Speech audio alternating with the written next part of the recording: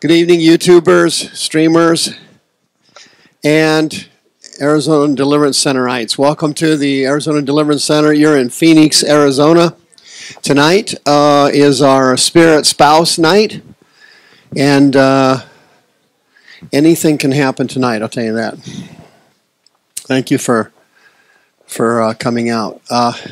In our society, in the 1950s, there were no spirit spouses running around America.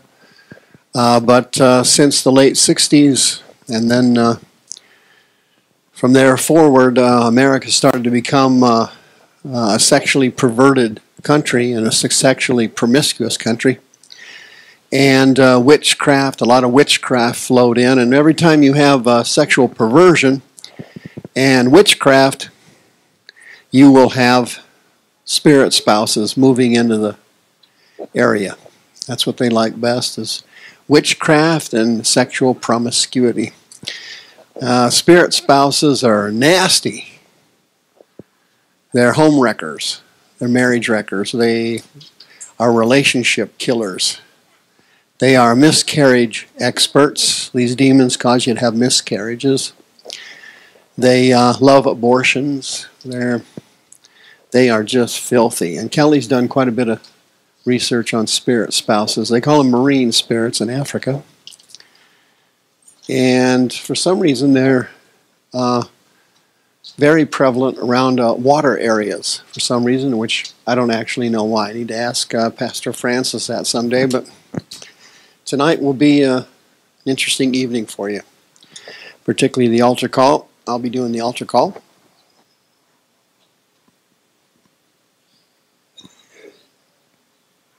You can get delivered from a spirit spouse in your living room if you're on YouTube. I'll show you how to do it tonight, just walk you through it. If you are a person who has had a lot of divorces, broken relationships, miscarriages, lots of divorces, that kind of thing in your family tree, you probably have one of these spirits hanging around. You may even have one yourself, okay? So, time to get rid of them. Our next seminar is February 23rd. That's last Friday of February on autoimmune diseases. Forgot to put that up there. My radio ministry's changed. I'm now on every day, Monday through Friday. Plus, I'm on the weekends now, Saturday and Sunday. That's all on the website, too. All the radio shows can always be accessed on soundcloud.com/hardcore-Christianity. Don't forget it. We have some new ministries here. We have a healing room now. Our first healing room was this month. It was a killer. We were swamped with people. Needed help. There were so many people, we didn't have enough ministry workers. I ministered to 4 people that day. Three of the people got healed or delivered. The 4th one was a lady that got mad at me and ran out the door. So I figured 3 out of 4, I'll show up for 3 out of 4. Yeah. If I was playing baseball, I'd have a multi-million-dollar contract, 3 out of 4. But one and the rest of the ministry team had the same results. It was amazing. The second Saturday of every month, you just come here at noon. You don't need an appointment. Brother Robert is going to be managing it, and it was booming last Saturday. Booming. Rick teaches on the first Friday of every month. His services are fantastic. His teaching is outstanding. All of our services can be found on our YouTube channels. We have 4 of them. Tonight's is on number 2, House of Healing AZ. All of our services are streamed live Thursday night. Peter the preacher was here Thursday night and did fantastic. They're on live stream, and our Friday nights are on a YouTube channel. Okay. If you know somebody has a spirit spouse and they're too afraid to come for help, or they live in another state, just send me an email, mike@hardcorechristianity.com, and I will send you a copy of one of these miracle lists. If they're not mentally ill Christians, I'll send you the other one. They can go through deliverance right in their own home. They don't need to be here. You can get healed anywhere with the Holy Ghost around. You don't need to be here. He's all over the place. He's a killer. He is fantastic. All right, now you YouTubers, you know what to do. You've got your assignment. You open up a terror cell in your church. Your church is your mission field. And you get your terror cell together with 2 or 3 other believers, and you start picking off the sick people one at a time. And your ministry will start booming there in your church. You'll have people lining up to get healed. You can either do it at the church or off-site, doesn't matter. Do it anywhere. And pretty soon the pastor will hear about it, and that'll be the end of you. But you'll be able to do it for a while. God will protect you or shield you for a while. I did this myself years ago at a mega church in Scottsdale, and I had more people than I knew what to do with coming for help. And then I got caught. So if you do the right thing in life, the devil will eventually catch you. And that's a good sign. If you get caught doing the right thing, it speaks well of you, believe it or not.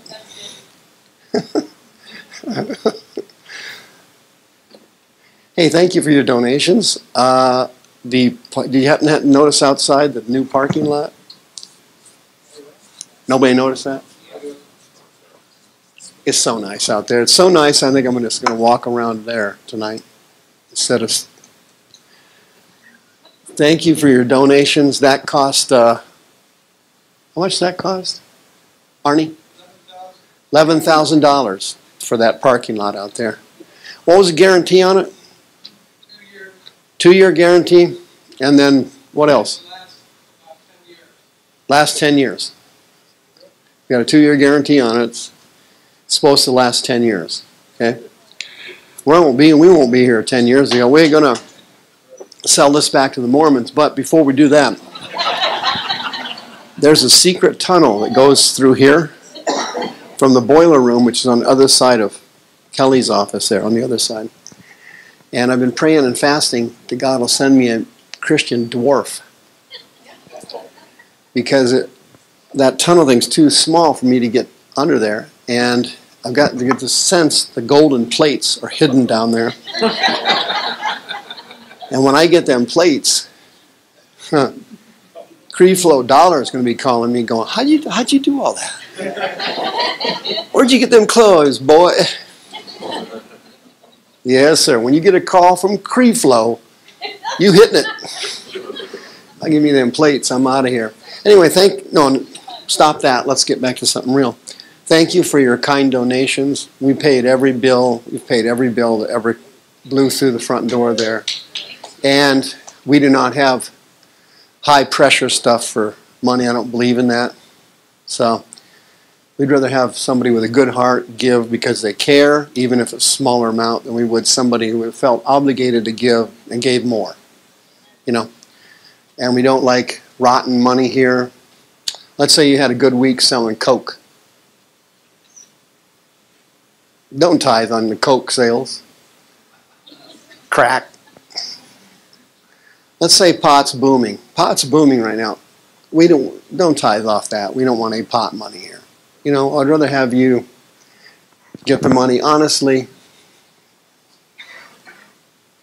and donate it because you care. That'll get blessed, and then it just multiplies on its own. You know, cheap money and rotten money, that's no good. That's not good. We're not interested in that. Gambling money. Praise God, Brother Mike. My blackjack was on fire this week. Just keep that money. I don't want any blackjack tithing. You know what I mean?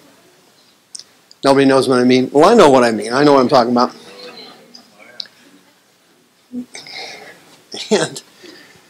And okay, if you've got one of these demons, I guarantee you they'll never leave.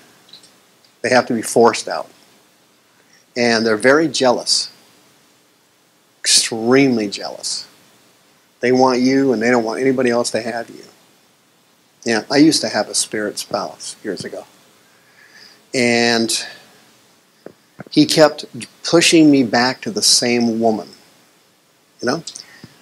You broke up. You know you're not supposed to be with that person. But then something pulls you back. It's the same thing battered wives have. They know they shouldn't go back. They're not supposed to go back. Everybody else told them not to go back. But the demons told him he's changed. And so something pulls them back in. See, it's like the Godfather. Once you think you're out, it just kind of, they pull you back in. And they're doing that to hurt you. And they're not going to let you have a loving relationship. They're not going to let you have kids. You know, you're going to get stuck with another miscarriage. These demons are nasty. They are nasty. Okay? So without further ado, I miss anything, Arnie? All right. If Arnie doesn't think so, then it's time to go ahead and get this thing going. All right. Kelly Beck's here to help us tonight, and we're going to have a powerful altar call. I'll be back for that. How about a clap for Kelly? Okay, Kath? Boom.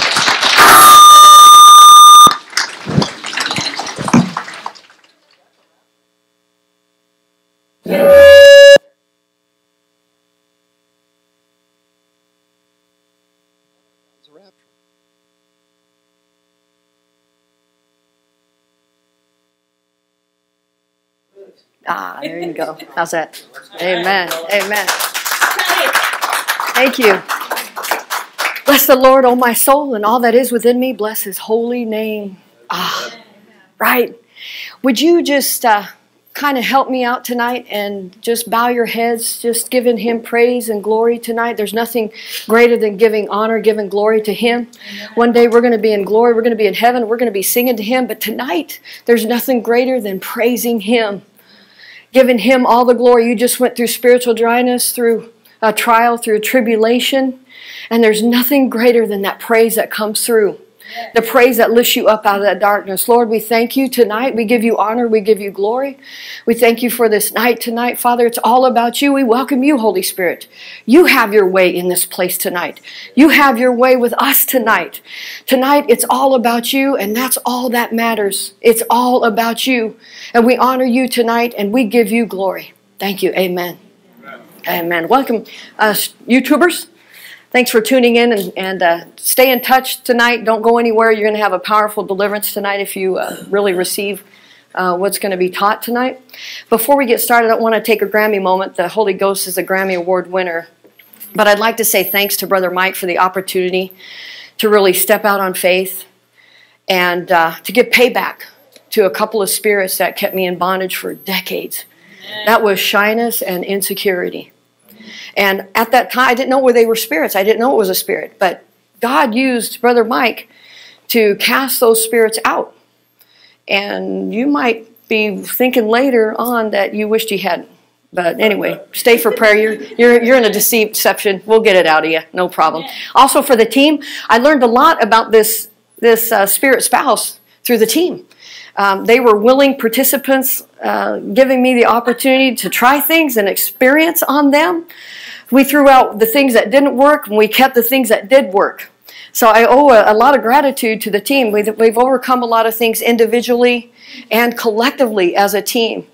And so a lot of that goes, I just want to say thanks to that team. This teaching tonight is going to be one that is new for some. It's going to be old for others, and somewhere in the middle, a refresher. There's going to be some things that you're learning new tonight, but it's a topic that's very difficult to talk about because it's ugly. It's not much fun to talk about. The church doesn't want to hear about it. The church has been deceived. They'd rather just throw it underneath the rug so that they don't have to deal with it. It's not very much fun to go through this spirit spouse stuff. I know about it firsthand, but there's hope. There's encouragement. And Jesus said, you shall know the truth, and the truth shall set you free. We all know that verse, right? I never really knew what that verse meant until I got in the deliverance ministry. Amen. I don't know how many times I had read that verse. You shall know the truth, and the truth shall set you free. Great, what truth? What does that mean to me? I didn't know how to apply that verse. I read it, but I really didn't understand the depth and the meaning of the truth setting you free.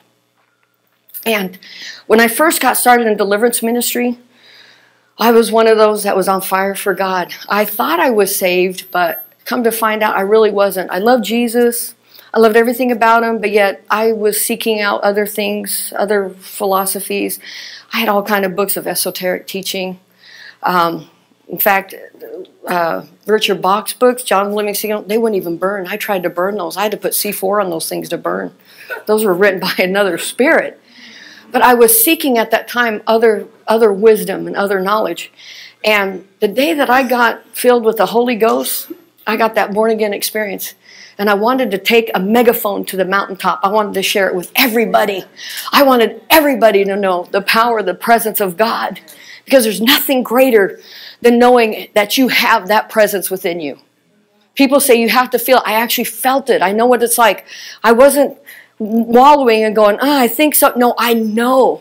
So I wanted to scream at the top of my lungs and share with everybody. So I was one of those Christians that he talks about that was on fire, that you're sick to be around. And I said, you know what? That joy and that peace, that is never leaving me. Mike said, okay, yeah, it always leaves you. I said, no, I'm going to be one of those ones that it's not going to happen to. Get in the deliverance ministry and you'll see the work of the real quick. I was in a spirit of deception. I didn't know it. But anyway, seeing the enthusiasm, I said, hey, I'm ready to get the devil. I'm ready to kick his face in. I'm ready to go give him payback. And Mike said, okay. He saw the zealousness of it. And so I had 4 counseling sessions all in one day. One was a walk-in. I had 5 in one day. I mentioned this a while back, but I said, great, bring it on. I'm ready. By the 4th or 5th one, my stomach was nauseated. By the 5th, I had to go take a break and throw up. Because the stories that I heard were stories that were fiction. This couldn't be happening. I thought these people were actresses. I said, did you come from Hollywood or something? Because you're reading a script right out of a horror movie from Stephen King novel. This doesn't happen to people. What I was hearing, I wasn't used to hearing those kinds of things happening to people. I wasn't around that. I didn't experience that growing up, listening to it. So I was in a deception. So I thought, wow, my soul started getting downcast, like King David talks about. Why is my soul so downcast? I started taking on the burdens of the pains and the wounds, all these things that the women came in with. I was living their experiences. And so I became really heavy laden. And 4 out of the 5 got delivered that night. And when I got home, I got in my vehicle. And some of the things that you do in deliverance ministry is you start analyzing, you start talking to the Lord. Hey, did I miss something here? What is it? I'm wet underneath the ears. Of course I missed everything. But you're talking to the Lord, trying to figure out, could I have said something differently? Could I have used this? How could I have helped this person a little bit differently? And so as I'm talking down, I'm almost home, and I hear this voice that goes, hey, I want you to read Judges 19. Okay, I'll read Judges 19 tonight. Already knowing that my soul is already at a low point. I'm downcast, very heavy laden, trodden. And I should have caught it. I should have picked up because I know that story of Judges 19. But I get home and I open that Bible up. And what is it? The story about the concubine who gang raped repeatedly, left on the porch to die, and cut up in 12 pieces to be sent to the 12 tribes. It wasn't the voice of God. That wasn't the voice of God. And he got me. It took 1 chapter, and the devil got me. He got me meditating on that 1 chapter, those verses, on that story of Judges. He knew the devil plays on your weaknesses. He looks at your flaws. He plays on your behavior. He knew my emotion. I was very vulnerable. I was very open. A lot of people go, well, how can that happen? You're filled with the Holy Ghost. You got the blood of Jesus. Yep, I sure did. But I also let my guard down. I gave him permission to come in. I started meditating on that woman that got raped. I meditated on her. Now I grew angry. I was mad at God. I actually hated God. I'm 6 months. I was just on the megaphone telling everybody about the presence of God. Now I actually hated him. I was so angry at him. And the next thing I wanted to do, I wanted to share it with somebody. I wanted to tell somebody. Yep. Who not to better to tell it to? On my phone. Have you ever sent an email with a spirit of anger and hatred behind it? Michael W. Smith. Yep. Sounds good to me. I'm going to give him a piece of my mind about our God. Boom. So sure enough, I can laugh about it now. It was actually really funny. I can laugh, but at the time it wasn't funny. But as I'm going through, you know how texts are? Big, bold, capital-sized letters, exclamation point after each one. Yeah. Let me tell you something, Brother Mike, about our God. That thing was sent over with fury. And what came back was, I can recall it to this day, was a lot of peace came back. Truth. He was hitting me with truth. Oh, yeah? You like that? Oh, how about this? Boom. I kept sending him, see, I wanted to be right. I wanted to prove him wrong. That's how the devil gets you. He gets Christians to go against the workers of God, saints of God, men of God. This was a man of God, and I was being used to attack a man of God. I wanted to be right. I was going to prove him wrong about our God that we serve. And again, I got this truth back. And I was like, wow. I kind of, you have that darkness, but you also have that little bit of light that's trying to shine through. And I kept saying, no, no. And pretty soon, it got intense. You know how you flow in the Holy Ghost? I was flowing with the devil's tongue. I was perverting Scripture like no tomorrow. I was twisting everything to him. And every time, he just came back with the Word of God. And I keep thinking, I'm not making a comparison, but I keep thinking about how Satan must have been frustrated when he tempted Jesus on the mountain, and he couldn't get through, and he kept getting truth back. That's the way I felt. I just kept giving him everything, perverted text, perverted truth, perverted verses, and he kept coming back with me with truth. And finally, he just said, hey, you need to get off this email and answer your phone. I'm calling you right now. He could see where this was going. And like a rebellious child, I don't know if you've ever had or been around rebellious children, but now my font is grown into 182 type. The letter N was this wide, bold, italicized, underlined, no. And Mike talks about the hand anointing. I think the Lord's right arm came down and hit me across the side of that head, and I picked up that phone. See, the devil knew what he was doing, but God was one step ahead. Thank God he had me email Brother Mike.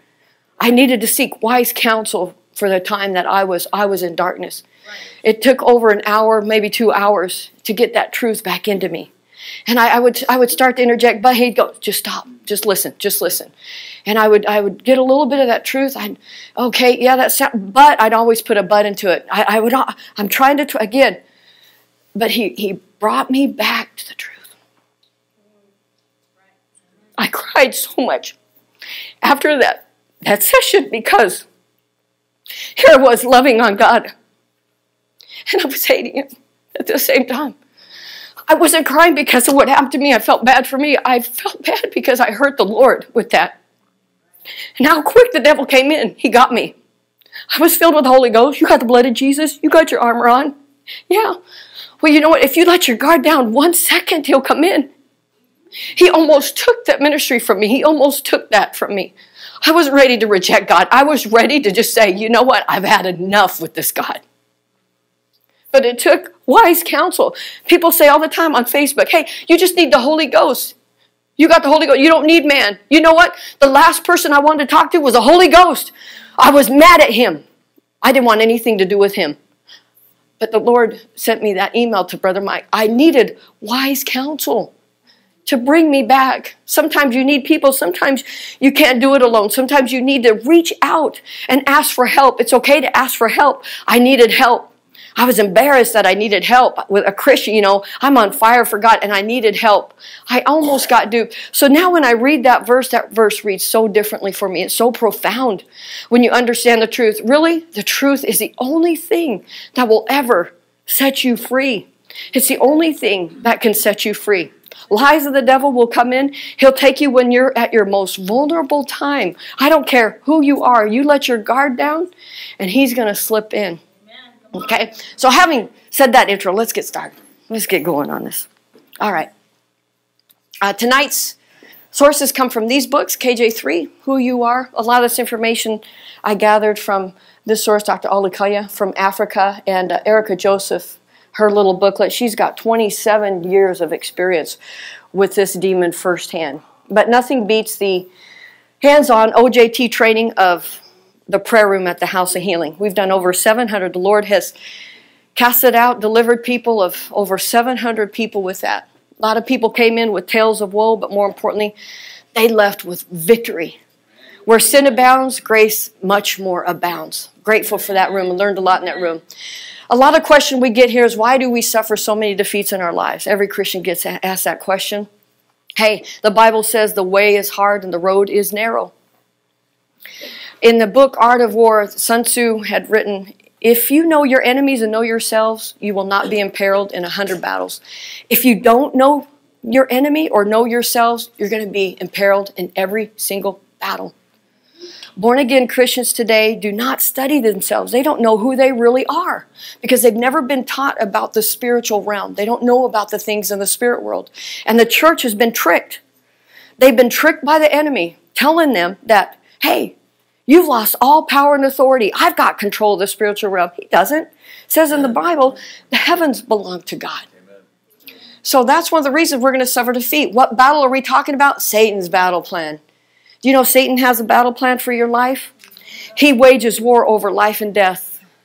He's waging war over your soul to damn it eternally. He wants to damn your soul. He's the architect of sin. 2 Corinthians 4 says he is the God of this world. He's got a spiritual blueprint laid out in front of his general contractor. He's got an army to carry out an empire. Generals, lieutenants, captains. He's got a hierarchy. And he's coming out with his plans. It's not to build anything up. It's to tear you down. He's not doing anything to build up the body of Christ. He's coming to tear you down. All he wants to do is, like a military coup, come to overthrow God's government. All he wants to do is get you separated from God. That's all his plan is. And I know that you're thinking that I could have stayed home and watched CNN and Fox News and got better news than this. But Paul Harvey says, now you know the rest of the story. That's right. Christ has a battle plan for you. Yes, he does. He does. He's waging war for eternal life. He's got a spiritual blueprint for the abundant life. Where does he have his plans? Right here, right there in your heart, where he abides. John 15 says, abide in me, I in you. Yeah, praise God that he has that power to overthrow Satan. So who are these spirits and what do they do? What do they want? Well, I threw that in just as a surprise there. A church you can relate to. It's been looking for a church like yours. I'm really into sin and have absolutely no desire to change. That is the sad state of our church today. Somebody said, I think Kimmy E. sent that on Facebook. Thanks, Kim, for that little chart, but it's true. But what do these do? Everyone's heard of the term Incubus, Succubus. If you've been in any kind of deliverance, you know these spirits. They're not two different spirits. They're one spirit. The incubus comes to attack the females. The succubus comes and transforms to take on the male. They have the power to shape-shift. They have the power to put into any entity they want to get to that person. They'll actually go into animals too. They'll send a dog to bite you, your cat to scratch you, a dog to buck you off, to overthrow you. I've actually had all three of those happen. But these spirits they all actually are termed differently. Africa, they call them night wives, night husbands. Here we call them spirit wives, spirit husbands. Like the Tower of Babel, when they had all the magicians up on top, they all spread. They all have different names. The different types, residential, they make love to you and come back every night. There's a lot of people that can't wait to go to bed at 9 o'clock p.m. Why? They're conjuring up this demon. They're actually willfully calling them up to pleasure them. The masquerading spirits, they use familiar faces like your husband or wife. They're going to send you a person that they know you can't resist.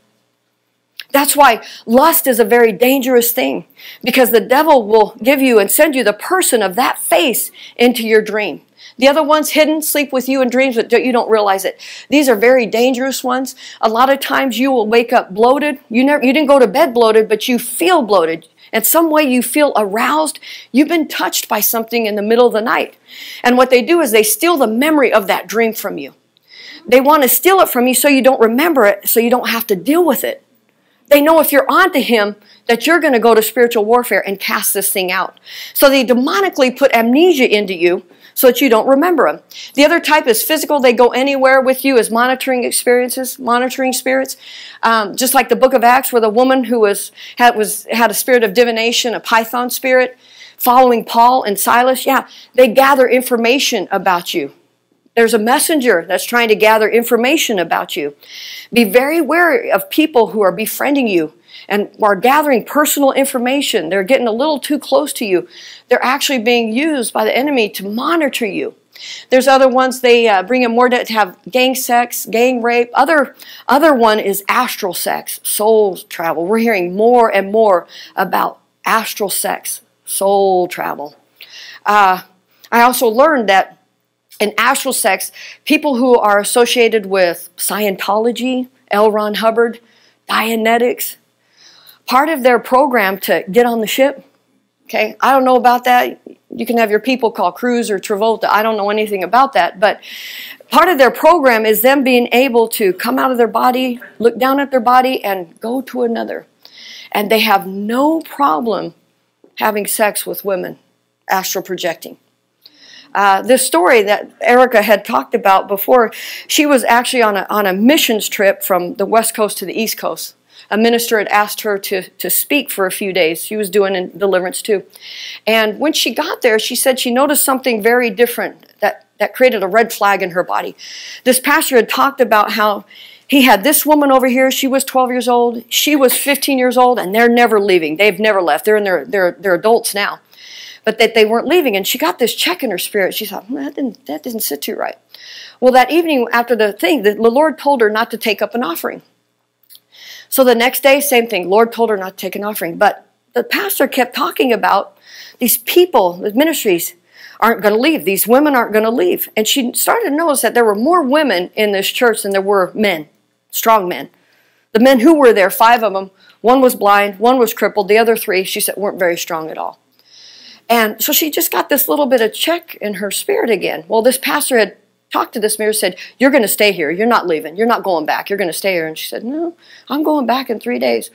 Well, that upset him. And do you know that night she wrestled with a demon? And she said when she looked into that demon's eyes, she saw that pastor looking back. The next day, she told that pastor, hey, you need deliverance. And he said, no, I don't. She said, yeah, you do. And he said, no, I don't want deliverance. She said, what do you mean you don't want it? He said, no, I do deliverance. I have physical sex with these women, and I also have astral sex with women. And do you know that night he was upset because they took an offering that day, and he told her that she would get half of that proceeds from that offering. For whatever reason, he was upset. He threw this money at her, and do you know that night he came in human form, astral sex, that pastor did to her in the middle of the night? When she got up the next morning, she told her driver, let me get out of here as quick as you can. I'm not going to be like Slice. I'm going to be like Lot. I'm not going to turn around until I'm across that state line. Astral sex is it's common today. We're hearing a lot more about it. I don't know what the difference is between soul travel and astral. I know that one comes in a misty-like haze and the other one comes in human form. And they can also transfer into animals to come seek you. Again, their number one preference is a body. They're looking for a body to inhabit. Okay, they're looking for rest. 3 things they don't have: the breath of God, the blood of Jesus, and without a body, they're dead.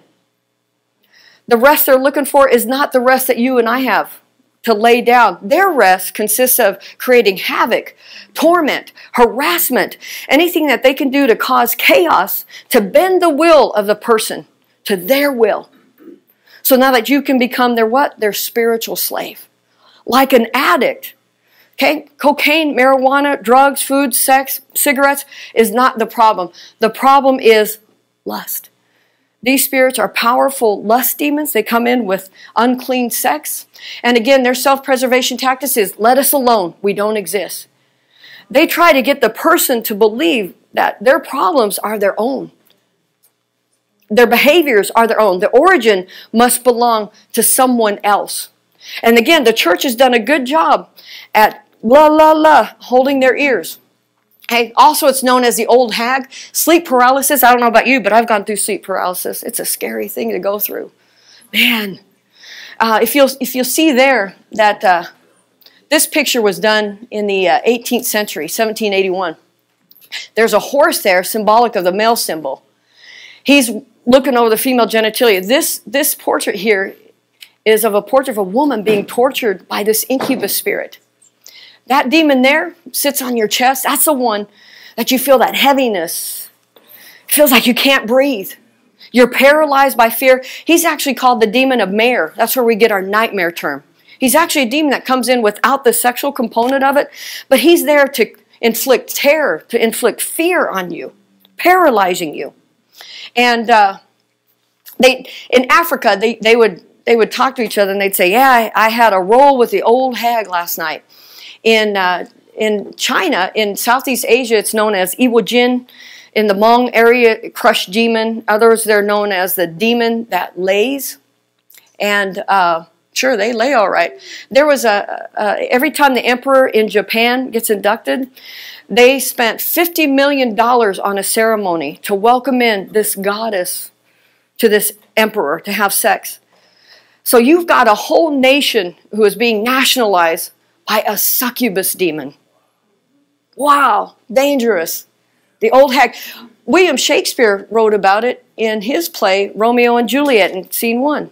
Talking about this is the hag that makes maidens lie on their back, making women of good carriage.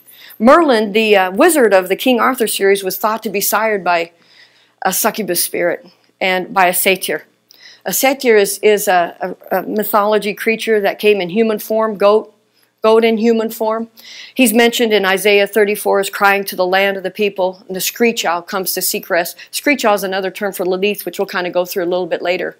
But again, these are what these spirits are known for. And here's some of our wonderful entertainers who have had sex with the ghost. Keisha, in 2012, she had an interview with Ryan Seacrest. I didn't have the heart to put the interview with Conan O'Brien on. If anybody had a lust demon, they would sure pick up a spirit just by that interview with him. But she had told him that she had sex with a demon. They made fun of it, and they said, was his name Casper the Friendly Ghost? Yeah, no, he wasn't named Casper the Friendly Ghost.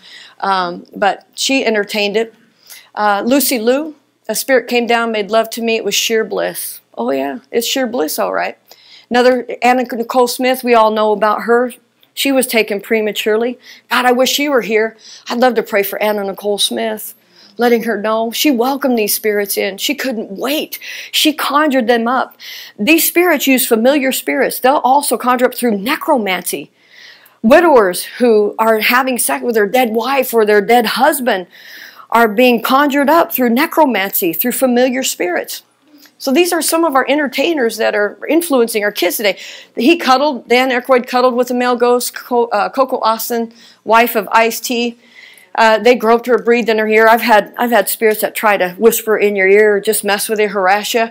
Natasha Blasik, it was really pleasurable. I really enjoyed it. Yeah. What's the goal of them? To defile God's holy temple, to control and subdue their victims. How they control?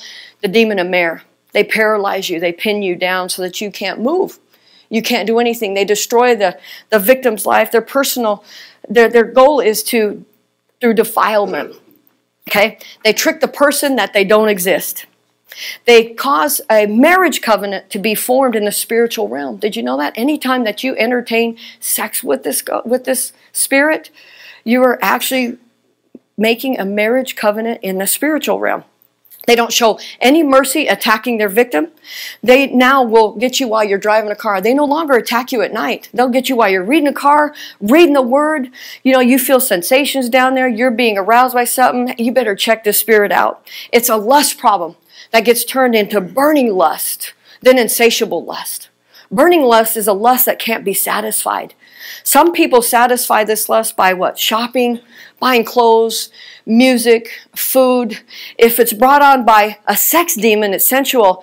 This is a spirit that cannot be satisfied. He will not let you go. They wear you down, the victims will. They pervert the faith, leaving victims broken without a sense of God's purpose. How they do it? He wears you down through nightmares. How? By heart-wrenching ones, sex ones, to impose a negative impact on the will of the person. He lets in these sexual dreams to bring on a sexual assault. What does that look like? Sex in a dream means that a lust spirit is wanting to have his way with you. Okay?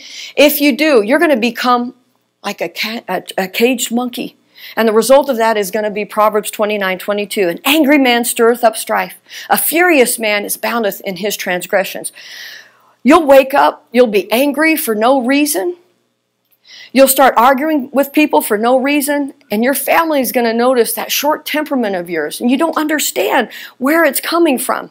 If you're a woman having a sex in a dream, you're going to be living like Jeremiah 10:20. My tabernacle is devastated. My sons have gone out from me. Yeah, this spirit doesn't want anyone to be close to you. Your family, your kids, your spouse. He's here to break your family up. And he does it through ignorantly letting in lust and promiscuity by entertaining these spirits. It causes ones to have love affairs and dreams, like Natasha Blaskett. It causes you to have a marriage covenant built in that spiritual realm. Okay? We can't blame everything on demons. We're not here to blame everything on spirits. Okay? Not everything is his fault. Demons and spirits can only pressure us. They can only havoc and harass us. Okay? But it's because you have believed a lie that he is much more powerful than God. That is not true. God is much more powerful. Okay? Therefore, when you're casting out anger, we're not letting that person off the hook. We're trying to get to the root of what's causing that anger behind it. Generally, look for this spirit. He's the one or she's the one that's causing this havoc. Okay? They cause arousal up to a point and leave you, let you finish with masturbation so you crave nightly encounters. He leaves victims deeply disturbed, tormented with intense sexual urges. People have been tricked through masturbation. And like Mike says, he doesn't want to go there. I don't want to go there because it's not in the Bible. But you can blame Dr. Ruth on the American culture for masturbating. She's the one that got the American culture into masturbation. And while you're doing that, you might as well say, come on in, spirit spouse, have your way with me. Come sit and dine with me. The moment that this demon comes in, okay? Like, for instance, if you watch porn by omission or commission, you're looking at nakedness, you're looking at porn. It only takes one image of pornography to redo your mind, retrain that brain. One image. The devil knows that, and he will give you that image into your mind. He'll allow you to focus and meditate on it. He gives you the senses, the urges behind it, so that what? You'll masturbate. You'll give in to the spirit. But what you're doing is inviting a spirit of sexual perversion into your life. All he wants to do is bend the will of that person to defile the body, to defile the temple, and make you his spiritual slave. It goes for men and women both. What does he do? He draws a victim into sexual sin. Yeah, what happens when you have an affair with a spirit? Bondage, darkness, a separation to your spouse who was a love of your life. All he wants to do is break a marriage up. And he'll do it. One day, you're finding yourself single and you want to be married, but you're going to have a hard time finding a suitable partner. Next thing you know, you are repelling everybody. Your personality, you can't figure out what's going on. And then when you entertain this, if you're married, like Mike says, hell's coming to breakfast. Why? He brings in chaos. He brings in confusion. And then he prematurely gets death to your spouse so that you're alone. You're left alone. You're left feeling abandoned, feeling rejected. Why? He wants to come in and fill that void in your life. There's an invisible war that we can't see between the spirit and the flesh. Paul talked a lot about that. Jesus came to destroy the works of the devil, to free you from its influences, to spring forth righteousness. 17, Psalm says, when you're on his path of destruction, you are out of the boundaries of God's kingdom. The evil way is absent of the word of God. Righteousness is a front guard. God's glory is a rear guard. Isaiah 58 says that. It's constantly wars from the front and the back. Paul mentions it in 2 Corinthians about our weapons are of righteousness for the right hand attack. That was his right hand. He was one step ahead of the devil. He came down and just gave me a right hand, mighty arm anointing. Praise God for that. But this is what empowers us to bring forth victory.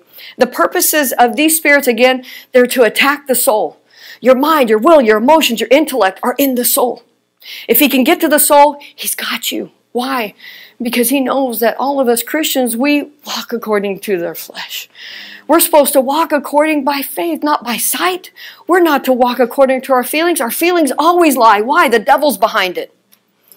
Okay? A lot of people tell us that we give power to the devil, we give power to demons. No, we don't. We're trying to expose them for what they were. This chart was taken from that book. I thought I'd throw that in there. It's kind of interesting. In the book of Luke, Jesus talked more about how Satan operates. He talks more about demons, how to overcome them. than the number of times that he talked about living a holy life in the book of Luke. This is where the church fails. Okay? They talk more about holiness, but they fail to put the emphasis on what Jesus put it on, overcoming that enemy. Wherefore, take to you the whole armor of God, that you may be able to withstand the evil in its day. Yep, I had the armor of God on that day.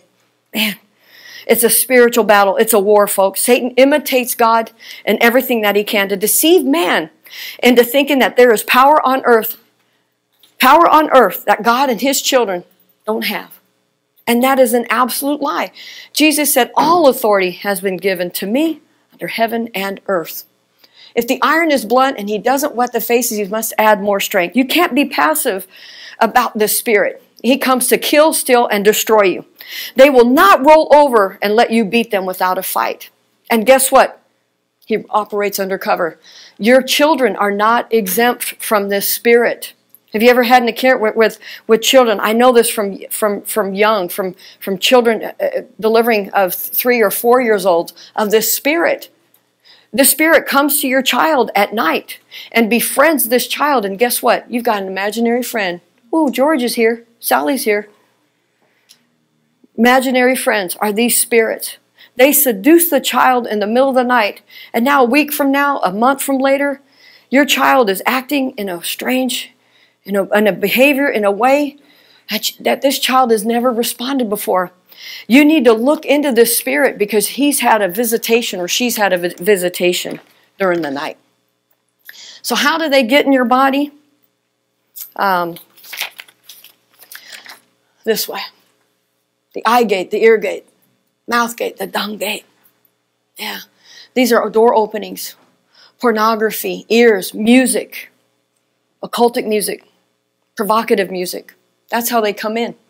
Have you ever been abused? Thought you were gay, bisexual, lesbian, committed? Yeah. Guess what? That's not you. You're not gay. You're not lesbian. You're not homosexual. The spirit influencing that person is. See, demons give you what they are. They mimic what they are. There's people that are married, that have kids, that have children, and unbeknownst, they had a priest that may have raped them when they were 5 or 6 years old. A spirit transferred into their body. And now, all of a sudden, they're having thoughts about men, wanting to be with men. That's not them. It's this spirit that is influencing them to be homosexual. They're not homosexual. Pornography, same way. He brings in fear. He brings in hopelessness. He brings in guilt. He brings in shame along with it. He attacks the body through abusiveness, impure acts such as rape, harlotry. He attacks the ears through listening to music, the eyes through pornography. If you don't rebuke this thing and cast this thing out, guess what? It's going to lead to sexual sin, more sexual sin in your life. Did you ever want to be powerful, control, awaken the kundalini within? Curse people, be violent? Yeah. He transfers his spirits through looking at pictures, satanic films, occultic music. Then guess what? He brings in mental illness, autism, bulimia. All these spirits are coming in through door openings, horoscopes, Ouija boards, occultic. Man, the list goes on. Ever been raped? Ever been molested? Battled with love? Fornication? The devil knows your weaknesses, and he's going to play on those weaknesses. Paul talked about principalities at work. These principalities here at work. We wrestle not against flesh and blood. We wrestle against principalities, power, spiritual wickedness in high places. Yeah. These spirits here, Abaddon, Belial, Baal, Peor, these are all at work against the spirit. They have a king over them, Revelation 9:11. In Hebrew, his name was Abaddon. In Greek, his name is Apollyon. In the Greek word, that means eternal destroyer. Okay? He works through deception. How does he do that? He seduces people into false religions. Idolatry is the work of him. New Age, witchcraft, Wicca. Okay? He works through familiar spirits. And now there's a thing called love magic, love witchcraft. I'm going to be speaking to a lot of people here tonight about that. Okay? For an example, there's a woman, Holly. She's a good woman of God. She attends his church regularly. That morning she read her horoscope, went to a psychic reader, something simple that opened the door. She goes to church, she meets this guy, Oscar, and she gives him a little look. They both connect, they both have that look. Well, that look the spirit saw. And he told that man, Oscar, hey, that's going to be your wife. She's repelled against him. She can't stand him. But you know what happens? Oscar goes home to his aunt and he says, hey, you know what? I think I met my wife today. She says, really? You better check that. You better pray about that. And he said, I am. I'm going to go pray right now. He gets down on his knees and he prays a psychic prayer. Have you ever prayed a psychic prayer? Putting your will on God, manipulating God into what you want him to do. Your will be, his will be done. Not his will be done, but your will be done. Yeah, it's real. So the next week they go to church and guess what? Yeah, he's going down the aisle and he just smiles at little Holly. That's all it took was a little smile. And all of a sudden Holly says, whoa, that's the best smile I've ever seen. And as a matter of fact, that's the best looking man I've ever seen. Like Brother Mike says, he packing. He's looking good to her. She's got this soul tie attraction, but she doesn't know why. Well, it's forming a covenant, the soul tie, this love magic coming in, forming a covenant with this person. Very dangerous. Now, this is a woman of God, reserved, preserved, wanting and waiting for the right man of God. But now she's got this attraction to him that she can't understand why. So Oscar goes back to Anne. She says, hey, this is the one. I really like her. And she said, well, all right. She said, you know, your grandma had whipped up a potion. That's how your granddaddy got her. And he says, I got my right. He'll make up a potion. All you got to do is just rub this on yourself and go stand next to Holly at the altar. He says, okay. So the next church meeting, guess what? Holly goes down to the altar. There's Oscar standing right beside her. And all it took was one single touch right next to her. And this voice whispered into Holly, hey, I think that's your husband.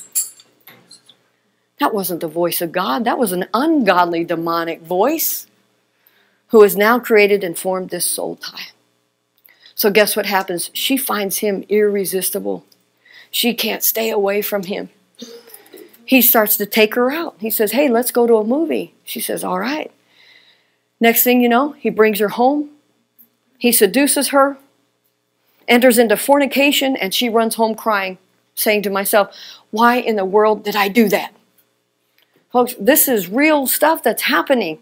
You don't know what's going on. Just a simple act of a door opening will allow these spirits at work. Okay, so idolatry is their favorite thing. What agreement does Christ have with Belial? Belial means lawlessness. They personify wickedness. Numbers 25, Baal, a god of the Moabites, and Israel was joined to Baal Peor. The anger of Jehovah burned against Israel. Behold, these through the word of Balaam became to the sons of Israel. Baal, Peor means Lord of the opening. Peor, he was the god of the Moabites. Peor means a cleft or opening. It was symbolic of a woman's female genitalia. The supreme divinity was Baal. The female deity or supreme being was Ashtoreth. He represented the sun. She represented the moon. He represented Jupiter. She represented Venus. It prevailed in the time of Moses and the Moabites. Temples were erected of Baal in Judah. He was worshipped with ceremony. Okay? Most likely Paul, when he was speaking about Corinthians, what agreement? In 6:14, be ye not unequally yoked together with unbelievers. They were joined with this false god Peor on the hill of Peor, where he was worshipped. Satan today is using our superstars to bring in this movement, this music, to worship sexual immorality, free sex. It's okay to give in to your fleshly desires, your lower carnal nature. You're an opening for a door wide open for lust and promiscuity. Along with it, STDs.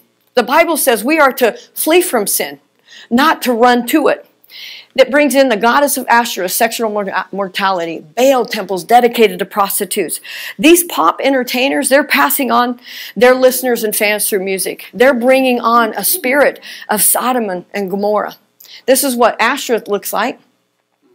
There was a Baal Peor. The Shittim was the orgy of Shittim in Numbers that they talked about. Men had sex with the Moabite women. Again, Apollyon at work, leading these men into false religions, false worshiping. That's what they did. They brought their men over to have sex with them. Lil' Kim, yeah, she's a great entertainer. She sets her up as an Ashtoreth pole. Her music Flow Rider was about oral sex. Nice, what your kids are listening to today. Others include Beyonce, Lady Gaga. I'm not so sure about Lady. I haven't done any research on where her. Yeah, Katy Perry, and also it brings in the stripper pole. Okay, they're worshiping actually the Asherah pole. There's now workouts with stripper poles. Christian men have them installed in their bedrooms for their wives to ignite sexual. They're bringing on a spirit of seduction and perversion, right? It's not okay to bring these Baal worshiping into your home. This is what the Asherah pole looked like back in Alexandria. This is our modern day pole. Good Lord. Sorry about that. Oh no. That did it right there. Our bodies are redeemed. Do you know they belong to God? Amen. I desire you to be without care. The unmarried one cares for the things of the Lord, how to please the Lord. The one marrying cares for the things of the world, how to please a life, how to please a wife. When married, the desire to please your spouse is there for their spouse. That's what pleases the Lord. If you're single, you want to be married. If you're married, you want to be divorced.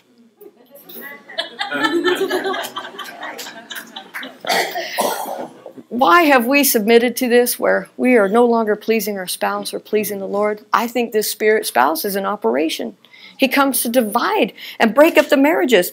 We entered into a spiritual covenant with a soul tie that we, unbeknownst to us, we didn't know. We opened the door to it. Okay? It's not wrong for a person to want to be married. Some of them will quote Genesis 2:18 that God said we are not to be alone. But they fail to miss the importance of it. I will bring you a helpmate. People who are wanting to get married do not want helpmates. They want men and women with fiery lust, someone to drive their passions, driving them from the will of God, and instead brings in a hindermate that's not from God. He's bringing you in a hindermate. You think you went to bed with the knight in shining armor only to wake up with Prince Frog. What does he look like? That's him right there. Yeah.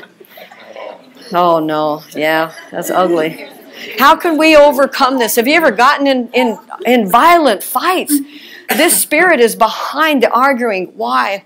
The model, I kind of broke this down. This is a model of relationships, how they work. This is kind of similar to Holly and Oscar.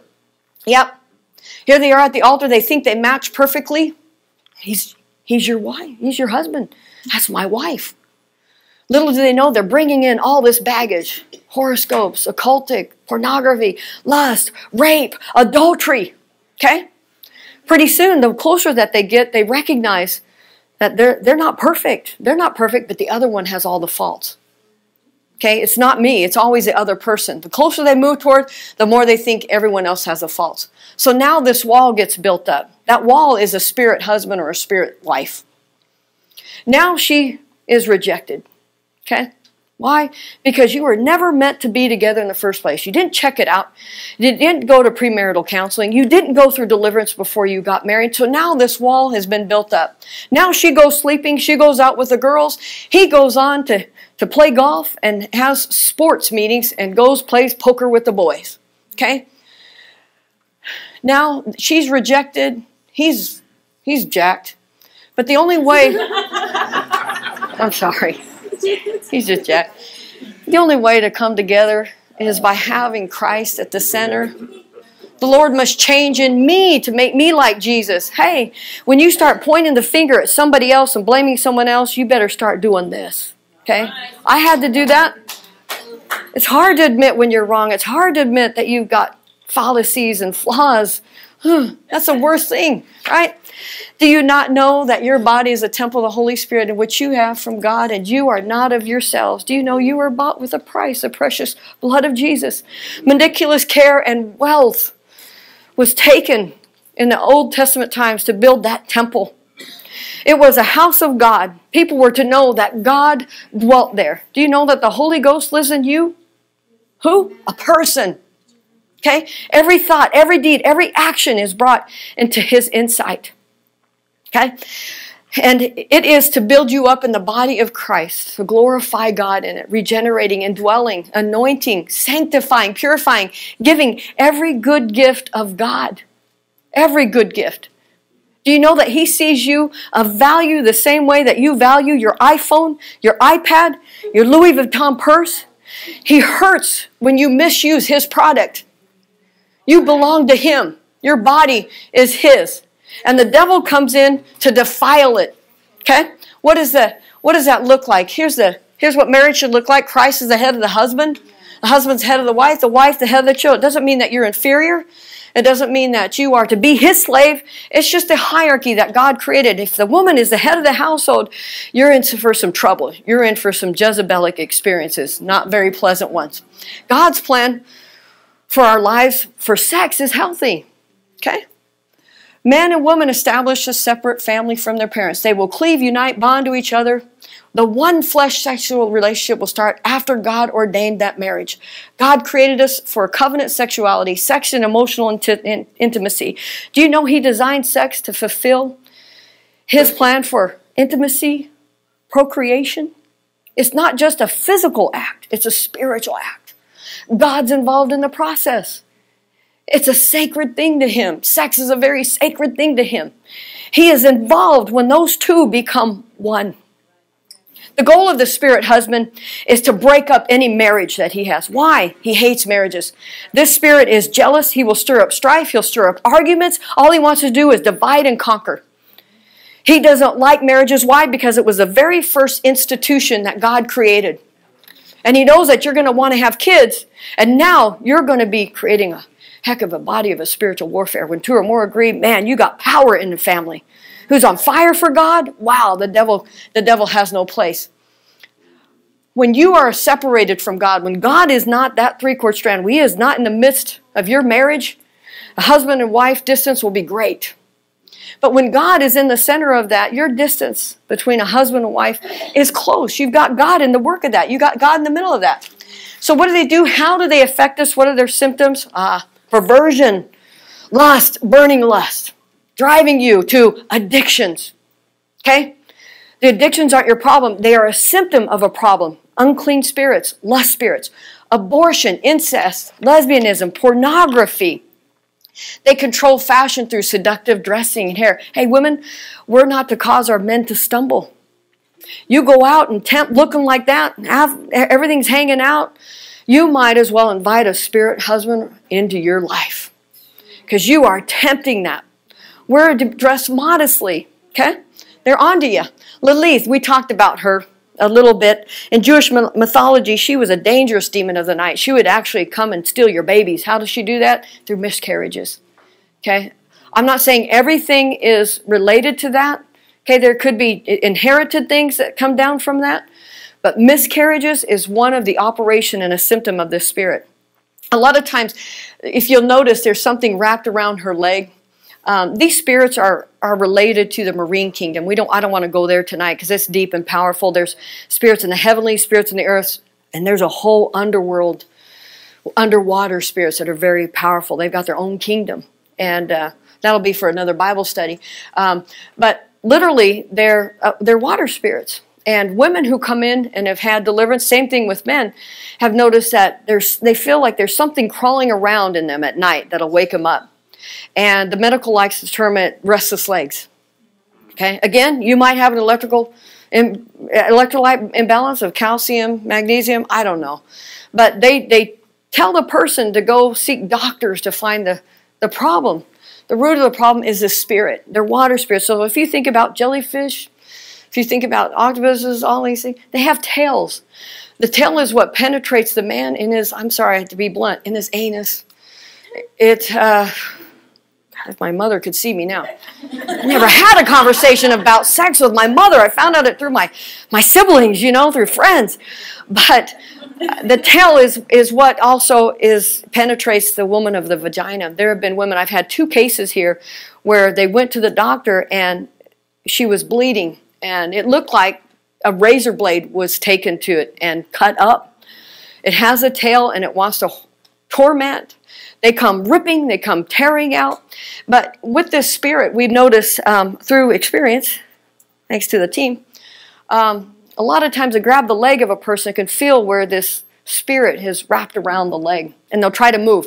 They always move around from one side of the body, left or right. They do this little dance. They try to get you distracted. And he got me on 30 of them, the first 30. And normally I have the person, they'll place a hand, they sit between the belly button and the groin of a man or the belly button, the womb of a woman. They lay like a crystal ball, literally. I could feel a crystal ball in their pelvic region. If they've had abortions, it feels like a brick. I don't know why that is, but through just on-the-job training. People wouldn't disclose information. People don't like to share their dark, dirty secrets. They think we're going to judge them. They think we're going to condemn them. But I guarantee you, once they leave that door and the next person comes in, we've forgotten all about it. But I started really, I used to do it. I would place my hand on it. I'd ask them permission first. And I started feeling this brick, this heaviness on their pelvic bone. And for whatever reason, I asked this, I said, did you ever have an abortion? They said, yeah, I did. I had 2 of them. And so I said, you know what, will you just confess it to the Lord? Will you just repent of it? You know, because, hey, you allowed a demon of murder and death and frustration to come in. When you have an abortion, you're picking up these spirits to come in. Death, murder, frustration. So she did that. Well, I started noticing that character on people with abortions. It would sit like a brick.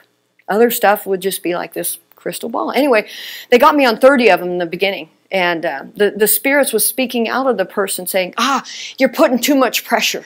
Okay? Again, these spirits, if you think about having a tail, one of the things they're trying to hold on. They don't want to go. They're trying to do everything they can do to hang on for their life. And so once this thing starts coming up, that's why I asked them to put pressure like a Heimlich maneuver. Pressure. If you think about hanging from something and you have someone pulling on you, pretty soon your hands are going to let go. That's what the spirit does by putting pressure. It lets go here, but now it attaches to your ribs, it attaches to your sternum, and it does this little dance between the throat and the sternum. Again, just going through experience of how these things operate, right? Yeah, so 30 of them, this spirit got me, and I stopped the deliverance. They went home. They weren't delivered that day because the spirit was saying, you're hurting me. There's too much pressure. Stop. And I did. And the Lord told me that night. He said, why did you stop that? I said, well, I don't want to beat the person up. I already do that as it is. I don't want to beat him up any more than I have to. Mike tells me I'm a tarantula. You know, I'm working on that. Pray for me. I'm working on that. But he got me. And then I confirmed that with Mike. I didn't tell him what the Lord said, but I confirmed that. Mike said, the devil tricked you. He got you. Like he did in the beginning. He got you. You listened to him. That was the devil talking. So I said, all right, you know what? I'm looking for number 31. And when 31 came in, I said, listen. I said, this is what's going to happen. It could happen, but I'm just going to tell you ahead of time. I'm not stopping. So you can say all you want, because I know it's not you speaking, it's the devil speaking. So they get this, they're like, okay. I said, do I have your permission to just keep going? Yeah, sure. Go ahead. Well, sure enough. Stop it. Nope. Not stopping. Boom. Yeah. Okay, this thing, bucket right there. So started learning these men, how they worked, right? So after that, I said, no more mercy. No, I'm not quitting. We're not giving in. We're not giving up. So these spirits, that's how they operate. But they do this little dance. They bring in oral sex demons afterward with them. Why they do that, I don't know. Doesn't mean that you've ever done it or ever had it. It's just they're letting more of these spirits in to torment you and harass you. A lot of times people have come in and said, they took my voice away. I can't sing. I used to be a worship singer. That also works with the spirit of Leviathan. So you got to kind of be a discerner of the spirits and find out which one is operating at that time. But most likely, if you've gone and had oral sex, this demon is going to try to choke you, try to choke your throat. And so they're like, there's something stuck in my throat. It'll be the last remnants of it. And so a lot of times you'll hear us down at the altar calling out the oral sex demon. Her name's Jasmine. Win Worley, that came from Win Worley. He did the research on that. And you know what? Hey, I've been going with it and it's been working. So I'm going to stick with that until it doesn't work, because that's the thing that comes out. Leviathan will also get you to stop worshiping the Lord. His main goal, like that worshiper, we've had women that came in and said, I need to sing to him. I need my voice back. He doesn't want you praising the Lord. He doesn't want you worshiping him because he knows he's in trouble. Praise and worship, like I talked about in the beginning, brings you up out of darkness. Brings you into the light. Sometimes it's hard to pray. Sometimes when you're being trialed, you're going through tribulation, it's hard to go, jeez. It was hard for me. I didn't want anything to do with the Holy Ghost. That was the last person I wanted to talk to. But praise, no matter how hard it is, when you just say, I love you, Lord. The next day, oh, thank you, Jesus. Oh, I love it. It gets easier. The more you praise, the more these things start breaking down. So anyway, that's on Lily. What does she do? She breaks homes and marriages. You get difficulty getting married. Many people confess that they have broken relationships. This is a symptom of this spirit, broken relationships along the way. Rejection, okay? 4 or 5 women, 5 husbands, 5 wives. Yeah, there's a spirit at operation, okay? They attack God's work. No kidding. I was used to attack God's servant, man of God. I didn't even know it. I was under a spirit then. I didn't know it. Servants in churches falling into sexual sin. Yeah, again, if you're a born-again Christian and you have been called by God to do anything for God, you have got a bullseye. You've got a target on your back. Like a military jet fighter who's got the crosshairs, target locked, Satan has got a bullseye upon your back. They don't want anyone else around who cares for you, your kids, your spouses. They want you all to themselves. They're jealous. Like our God is a jealous God, they're jealous too. They don't want you close to anybody. There will be times at night when you're laying next to your husband, and the husband does this little thing in the middle of the night, wraps that on, wanting to get a little playtime. That woman throws that hand off. She's not interested. That's that spirit husband in her that says, get your hands off of my wife. She belongs to me. It's that powerful. I know a couple that had financial difficulties at one time that she would walk out her front door and she would find money in her mailbox. She would go to the store and people would just hand her money. The Lord told me to give you money. And this spirit husband would take the place of her husband, giving her provision. Okay? If the husband isn't providing for the wife, the spirit husband will come in and provide for you, so that you can focus on all the unworthiness, on all the faults of your husband. They're deceptive. They're smarter than we are. Okay? They work together. They don't want you to be blessed with a baby. So, again, they can be responsible for miscarriages, blocked orgasms. I know a couple personally that were told they couldn't have a baby. Can you imagine a young couple that wants to have kids today? That's rare. This young couple was told that they couldn't have kids. And once these spirits got casted out, guess what? Baby Jim came along. Baby Samantha came along. Yeah, they don't want you to further God's kingdom. They hate his guts. Financial hardships. If you have anything, if you've done anything with your money, like Brother Mike talked about gambling, I don't want your money. Okay?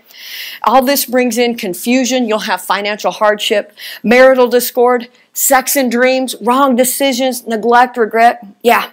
A woman who complains about intimacy of lovemaking with your husband, her needs aren't being met, you can't figure out why. Okay? This spirit spouse makes you feel so unworthy. Your husband can be the worst of the lot, and yet this spirit will tell you that you're not good enough for him. So what does the wife do? Generally, she'll go out, she'll lose some weight, she'll divvy herself up, she'll go into a program, but it's not going to work. This spirit already knows that that spirit working in your husband is going to reject you. You're going to waste all your time and energy focusing on yourself to please your husband. And this spirit that's operating him, he's going to reject you. He operates through that. That's how he comes in.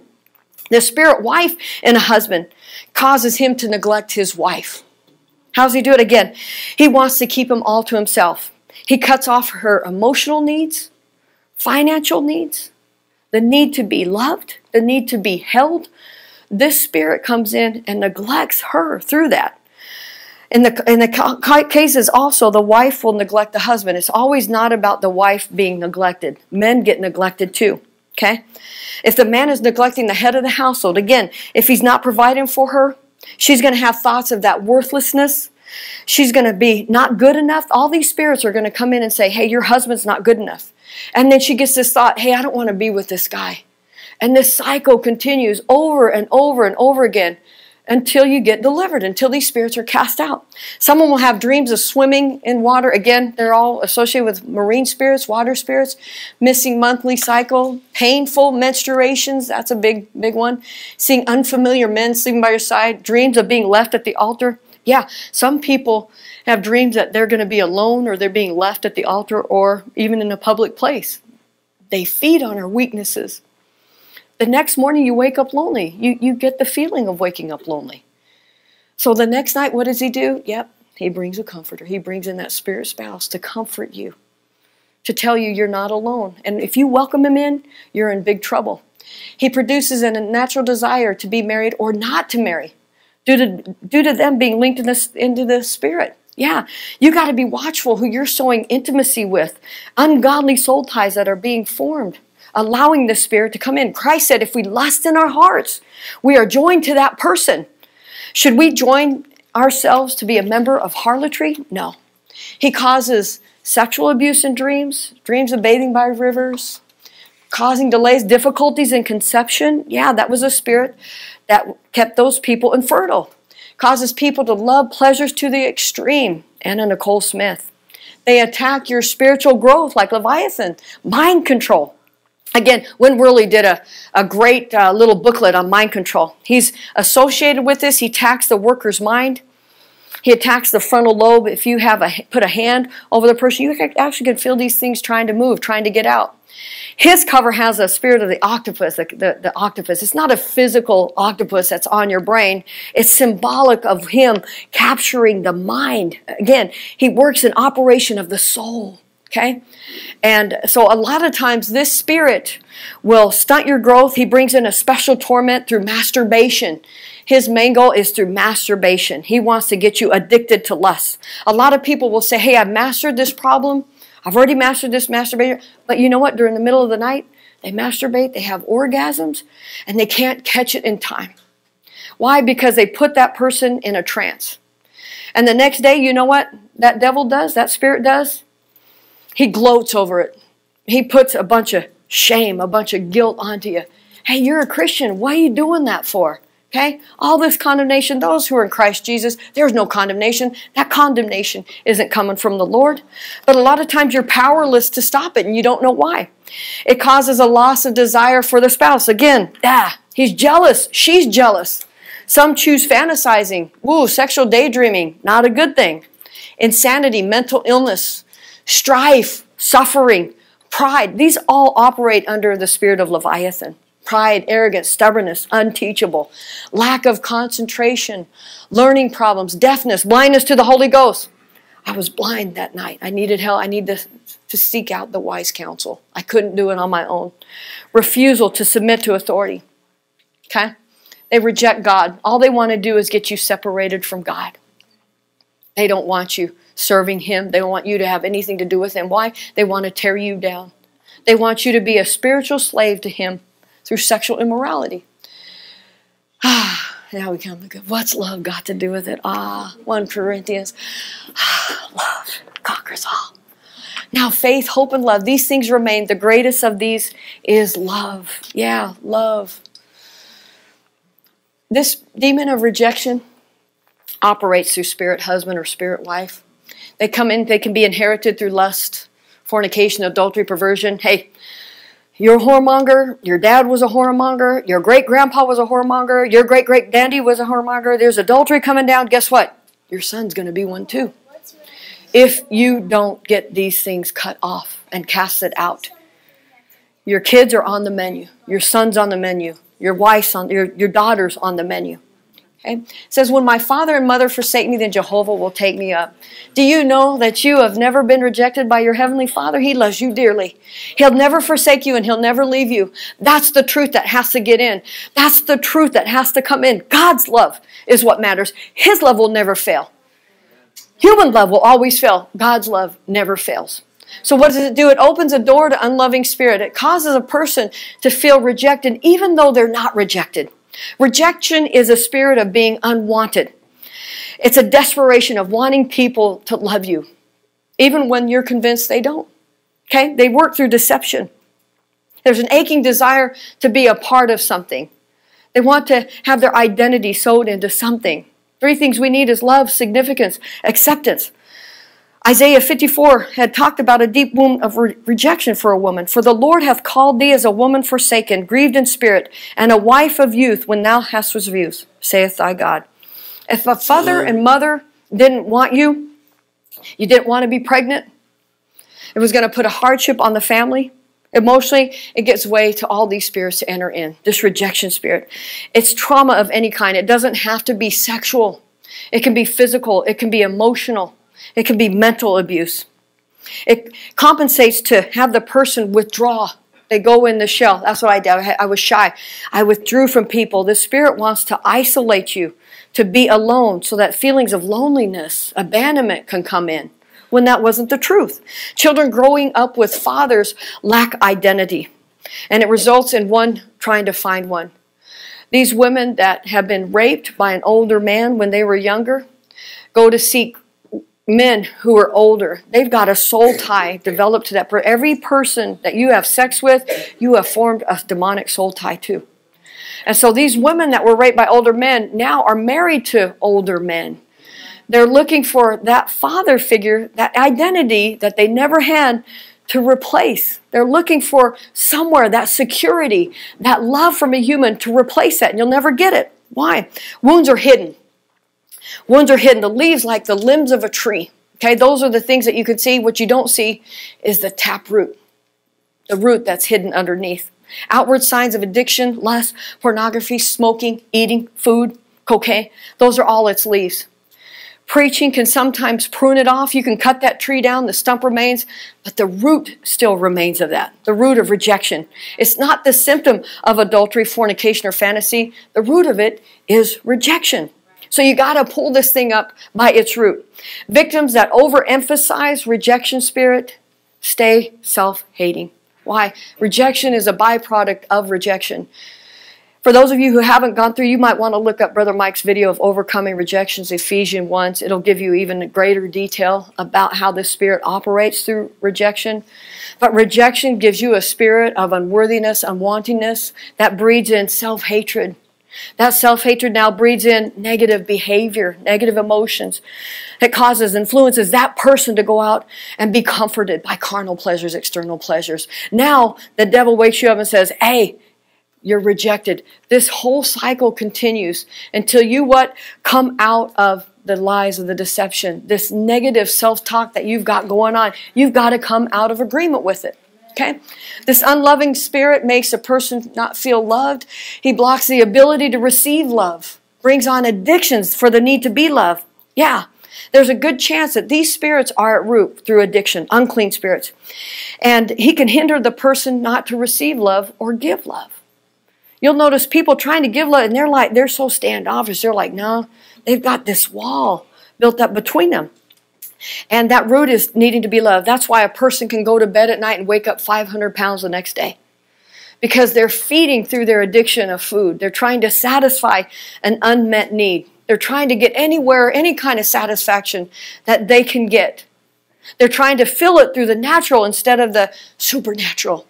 God's love. That's why when we go through deliverance, we're trying to get the love of God into that person. It's not just about deliverance. It's really seeking out the love of God. His love. Amen. That will never fail you. Unloving spirits make way for lust, perversion, a means to find love. If a pregnant mother attempts or talks about an abortion, okay, that baby knows it inside that womb. He's hearing those curses spoken over them. Parents spoken a statement of not wanting or rejecting that child, that can open up a daughter later in years for this spirit to attack them. Be careful of your words. Our words are filled with life or death. The power of life and death is in the tongue, it says. Right? The strong man of fear, childhood sex, rape, molestation, they come in through fear, through panic attacks. Many of these people are diagnosed with bipolar. Bipolar comes in to calm the child down. Only later in life as an adult to become this raging maniac. They've done a flip inside this person. And if a man or woman starts sleeping around with people, they're still able to behave like a lady or a gentleman. Okay? But they're going to continue to leave their mark on you. They'll manifest later in life. They might not manifest now, but they will manifest later in life, waiting for the prime opportunity. 5 appointments that day. Waiting to prey on your weaknesses. Okay? You are on a buy now, pay later schedule. Okay? How careless we are to miss an eternity for a moment of sexual carnal pleasure. That's the power of these things. You are setting yourself up for a demonic nightmare. Okay? They catch us during our sleep. They snuggle with you again. They want to isolate you so they can come in and give you a false sense of comfort and love. He progresses as you get older, having sex with you. Yep. He brings in a gorgeous mate. Some people have seen that they've seen him wearing a black suit. Ooh, they were so handsome. If you really see them for what they are, they're nasty, filthy demons. That woman, that preacher that night said, I saw my pastor's eyes in that demon looking at me. Again, how does he capture men and women? Adornments of hairstyles that arouse sexual interest, tight-fitting clothes, licentious appetites. Yep. Many who are trying to attract the opposite sex, they're actually attracting a spirit husband, tempting. They get you through perversion, through masturbation, pornography, oral sex. Again, sexual immorality. Again, they want you to bend the will to their will so they can make you their slave. Incest, rape, prostitution, flirting, lust of the eyes. Yeah, dangerous. You're creating a demonic soul tie. You are the potential of creating a demonic soul tie of lust, perverted lust, burning lust that can't be satisfied into your body. Matthew 13:25, while men were sleeping in hostile, one came to him and sowed darnel in the midst of the wheat and went away. Satan's intention to sow tares, to cause trouble, to cause havoc, confusion. They come to disrupt your sleep. Okay? While you're sleeping, all of a sudden you're awakened with this fear, with this panic, this paralyzing fear, this pressure, this heaviness on your chest. You see a shadow out of the corner of your eye. Night stalkers, then it goes away. Okay? These tares are thoughts, they're words, they're pictures that flow into your soul. If they are watered and nurtured, they will become soul covenants, married to you in Isaiah 28. If these spiritual husbands can't have you in the natural way, they'll try to have you in a supernatural way through your dreams, perverted dreams. The ones being troubled, vexed. Akleo is a Greek word that means vexed or molested by unclean spirits, and they were all healed. Yeah, these spirits want to violate you to help you feel cheap, dirty, shamed, guilty. Your dream life now goes from purity to filthy. Certain men slipped in stealthy, the ones having been old, written before his judgment. Yep, certain men can flow into women's lives. People unaware, using their gifts to impart lasciviousness, lust, lewdness, unbridled lust. Ungodly ones perverting the grace of our God into unbridled lust, denying the only master God, even our Lord Jesus Christ. Jude 1:8, likewise indeed also these dreaming ones, even defile the flesh, reject the lordship. The apostle was pointing out the agnostic beliefs. Total freedom from authority. They believed that a person was free to do whatever they chose. Whatever they wanted to do to debauch himself in any way, by the grace of God, I will be forgiven. Free sex. The number one problem is this of the church, the apostasy. No one wants to be governed. No one wants to be held under the authority of God. That fruit of the Spirit, self-control, they use their freedom as a mask of maliciousness to impart lust, perversion. Now the works of the flesh are clearly revealed. Adultery, fornication. The strong desire of lust is working in the flesh. It soon becomes unbridled. Wet dreams, masturbation that you never had before. You wake up and you go, who am I? I didn't have this before. I didn't have this before I had that soul tie, that covenant that was. I didn't have this before I had sex with this demon. Yeah, they come in through inner vows. Statements that you made. Hey, he's going to be my husband. She's going to be my wife. Okay? They reach out to the spirit world, literally. They're forming marriage covenants. You spoke that vow. He's going to be my wife. She's going to be my wife. He's going to be my husband. You are making a spiritual covenant in that realm. The devil heard that, and in that spiritual realm, and now he's going to make sure he sends you a spiritual husband or wife. One that was never meant for you to begin with. A hinder mate. It's fleshly directed, okay? It's all about the works of the flesh. As a person matures, 11, 12, 13, the person starts to masturbate. Series of bad relationships, yep. He'll start bringing in pornography. Magazines will start being left around for you to look at. Again, he's trying to get you addicted to lust. The strong man is the rejection spirit. The spirit husband or spirit wife is the stronghold. And he is likened to a conductor. He's controlling everything. Before the sexual lusting, before the masturbation, he sends that spirit of rejection to work through you. Here's kind of a video that will tell you about the power of.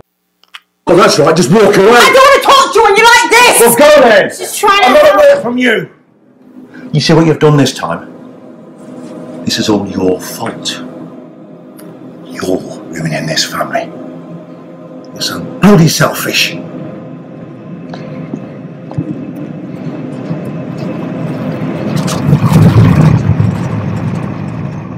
Wait a minute. Let's have a read, shall we? Back, Tom! He says I'm really mature for my age. Loser, more like. Please, Is this your stop it. boyfriend? He sits next to me in English classes. What boy would want to sit next to you? I can't believe you write this drivel. It's pathetic. Pathetic.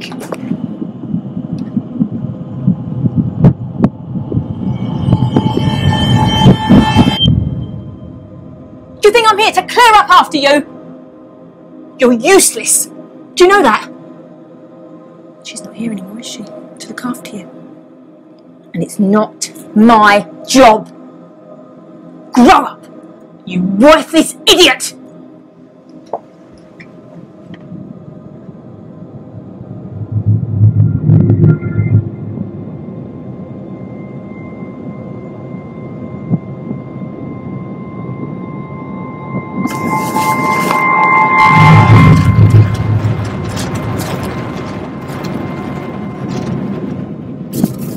Whether it's words, constant criticism, or even a silence, if you hear it often enough, you might start to believe it. This is emotional abuse. If it's happening to you, don't ignore it. You can talk to Childline. Any kind of trauma. The demons using the abuser are heartless. Okay? They have no remorse. They enjoy entertainment of watching the victim receive blow after blow after blow. Spirits of hatred, anger, loathing, dislike, death, murder, offense, they all come in. This is a spirit that has inflicted a scar on that soul. How they come in together, how it works. Spirits of hurt, murder, and death work together with a spirit of force. The spirit of force is the actual spirit that is pushing the abuser to hurt the victim. Murder comes in, and death. Murder wants to kill the victim spirit. Death then comes in later, waits for that victim to die prematurely. All he wants to do is kill, steal, and destroy. Pain and punish come in to cause the pain. Hate, dislike are all their accomplices. The offense is the one that is using the swear words. The spirit of offense is manipulating the abuser to use those words to punish, to inflict their will upon you, pain, torture. The reason why victims rarely fight back is a spirit of stupor. They put the victim in a trance-like state, a numbing state. Okay?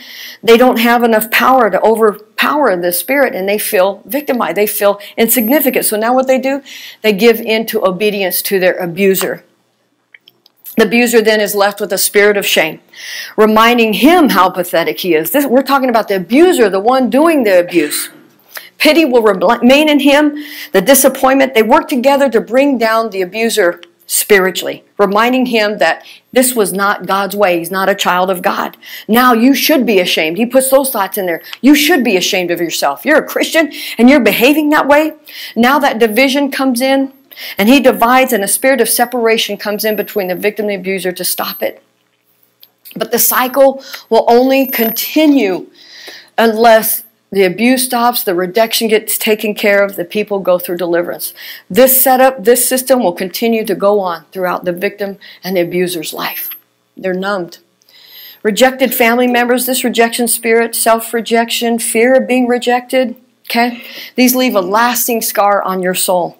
The family member receiving the rejection actually fears rejection, self-rejection. They fear these things, and what comes in? Insecurity, poor self-concept, low self-esteem, self-accusation, jealousy, okay? Self-pity, fear of being criticized, despair, depression, discouragement. These are all the spirits that the spirit husband hides under. They mask themselves under it. If you're ignorant, you can spend a lifetime trying to casting them out, wearing yourself down, being frustrated over your deliverance because it's tiring. Let's face it, deliverance is tiring. Most people give in after a while through fatigue, but Jesus said, you must bind the strong man, lest he spoil your goods. Regrets, suicide, Guilt, shame, unworthiness. These are all spirits that come in and hide under the spirit husband or spirit wife. Again, we must bind the strong man. We talked about the leaves on the tree, the limbs, the lust, the addictions. Those are all the leaves. These roots, torment, anxiety, nightmares, those are all the roots of the carrot. But until you pull out the root of fear, it's just going to keep coming back at you. You got to be a root person. Pride, perfectionism, withdraw, pouting, self-pity, daydreaming, again, timidity, shyness, loneliness. Yeah, they want to get you to be lonely so they can comfort you. Okay? You're not able to drink the cup of the Lord and a cup of demons. You're not able to partake of the table of the Lord and a table of demons. What does that look like, eating from the devil's table? Well, it looks like that, not feeling God's touch or hearing him. Yeah, went through that. Sinning without being troubled. You've got a seared conscience. Wow, those are hard to deal with. A seared conscience is very difficult to deal with, and you've got a hardened heart. I had a hardened heart for God. I hated God when I first started. I hated him for what he was doing, allowing those things. God will allow some things in your life to equip the saints for the work that God has called you to do. You're going to go through some trials. You're going to go through some tribulation, some spiritual weakness. You cannot serve two masters. You must hate one and love the other. Otherwise, you will be devoted to one and despise the other. You will start getting constant sicknesses, dependence on drugs, unexplained stomach issue. The devil feeds on sin. He wants to feed you with his cheap food of negativity, lies. That's all he loves to do.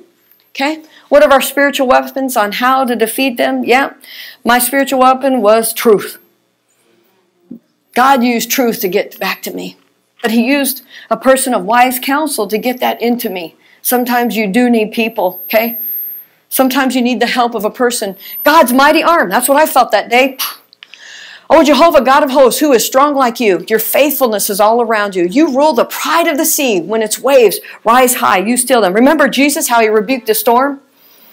He rebuked the demon that was causing that uproar.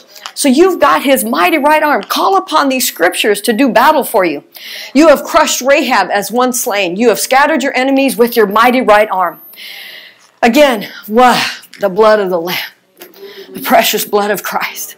Nothing is greater. Nothing beats the blood of Christ. Nothing is greater than the blood of the Lamb. Okay?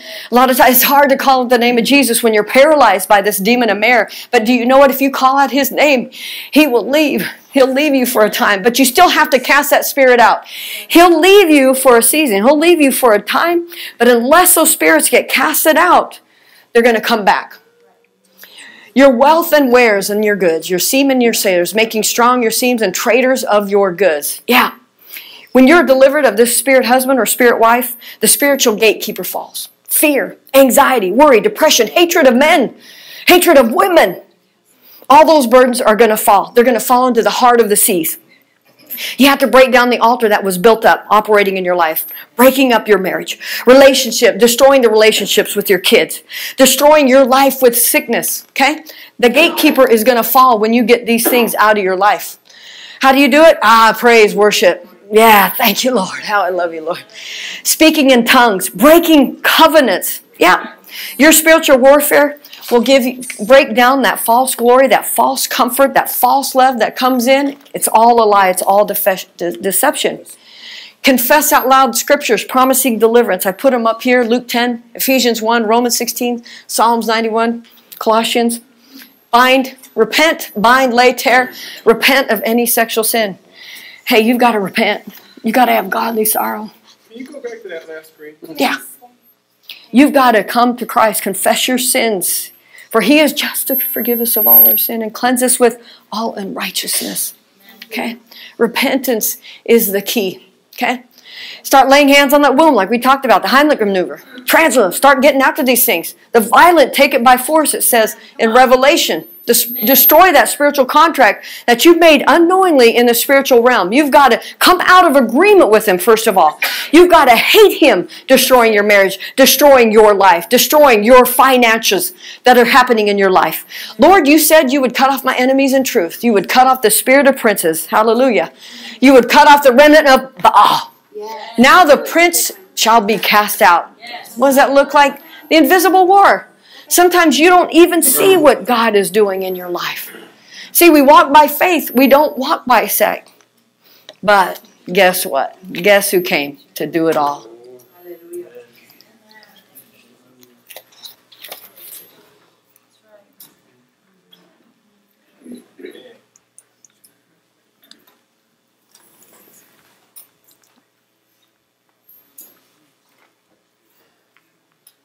Arnie, is the audio up again?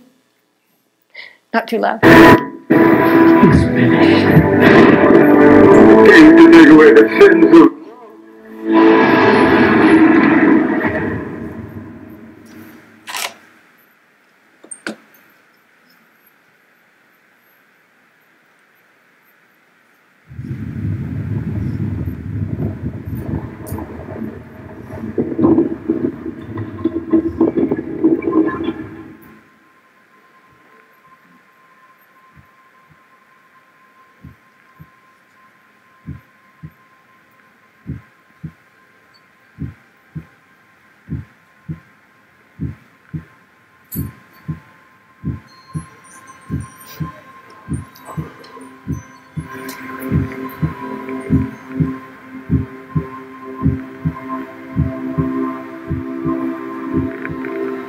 my Lord, my Lord.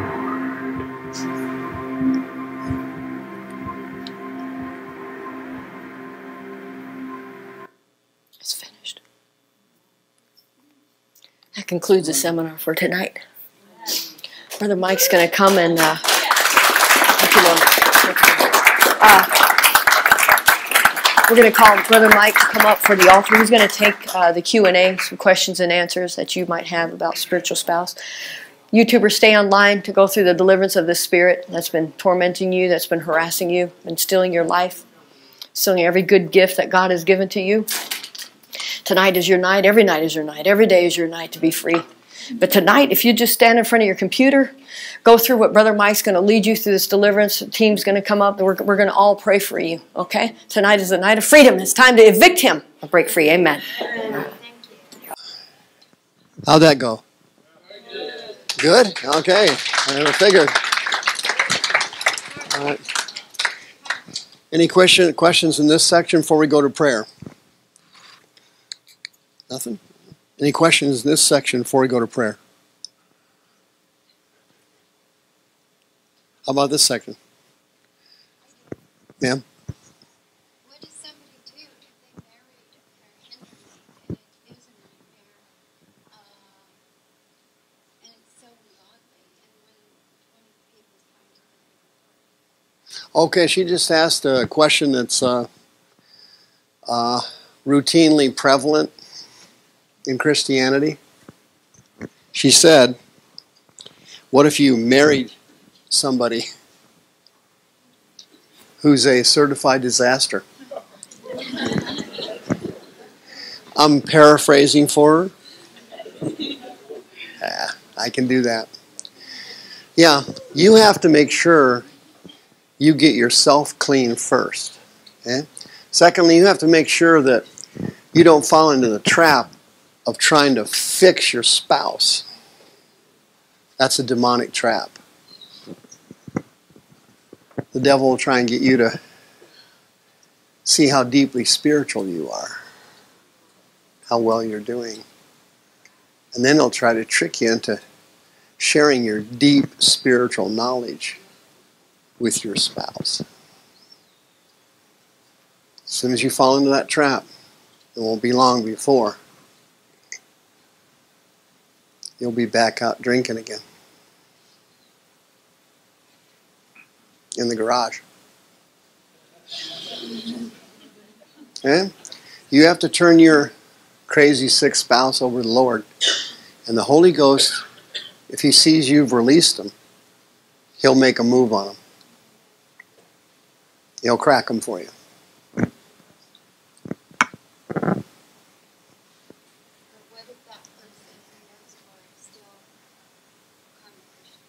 What if that person knows the Lord and is still a carnal Christian? Welcome to normal Christianity here in America. Same process. If you try to fix a carnal Christian, that's a trick from Satan and you'll destroy yourself. Because they don't listen. They won't listen. They have to be broken. And you can't break them. That's called an assault. That's a felony. See, it's a faith act. You have to release that spouse to God by faith and let them go. And if you'll do that, he'll make a move on them and crack them. If you don't do that, he won't do anything. You have to live the rest of your married life until you get divorced in misery. Because what you're saying is, if you keep trying to fix them, you're saying you know better than God does. And you can't fix your spouse. Nobody married here? Well, let me explain it to you. Spouses can't be fixed by other spouses. That's not going to happen. Because spouses don't listen to spouses.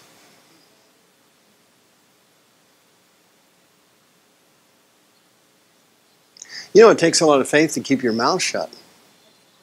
You know that? That takes Wigglesworth faith for most people.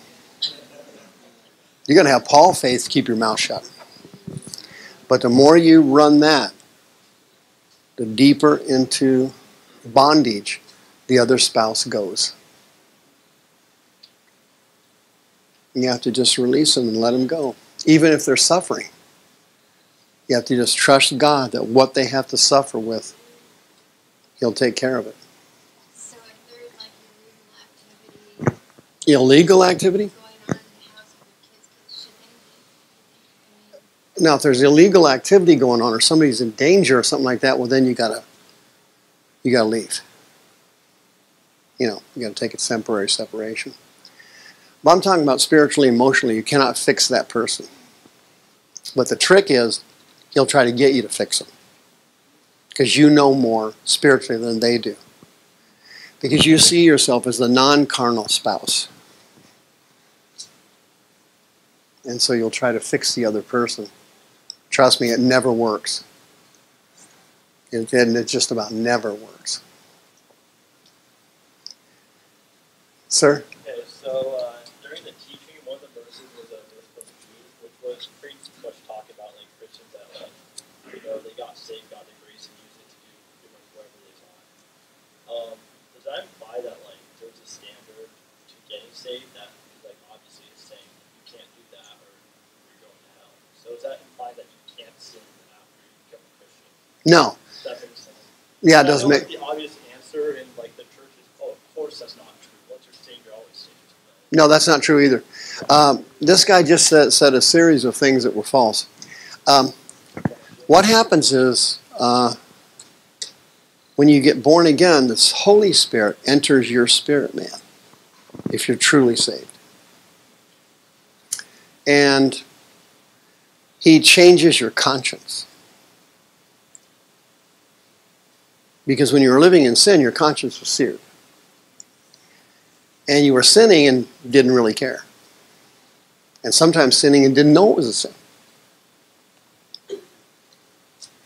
So from the moment you get born again, the Holy Spirit in your conscience is your guide with God's Word. So the person just naturally changes over a period of time.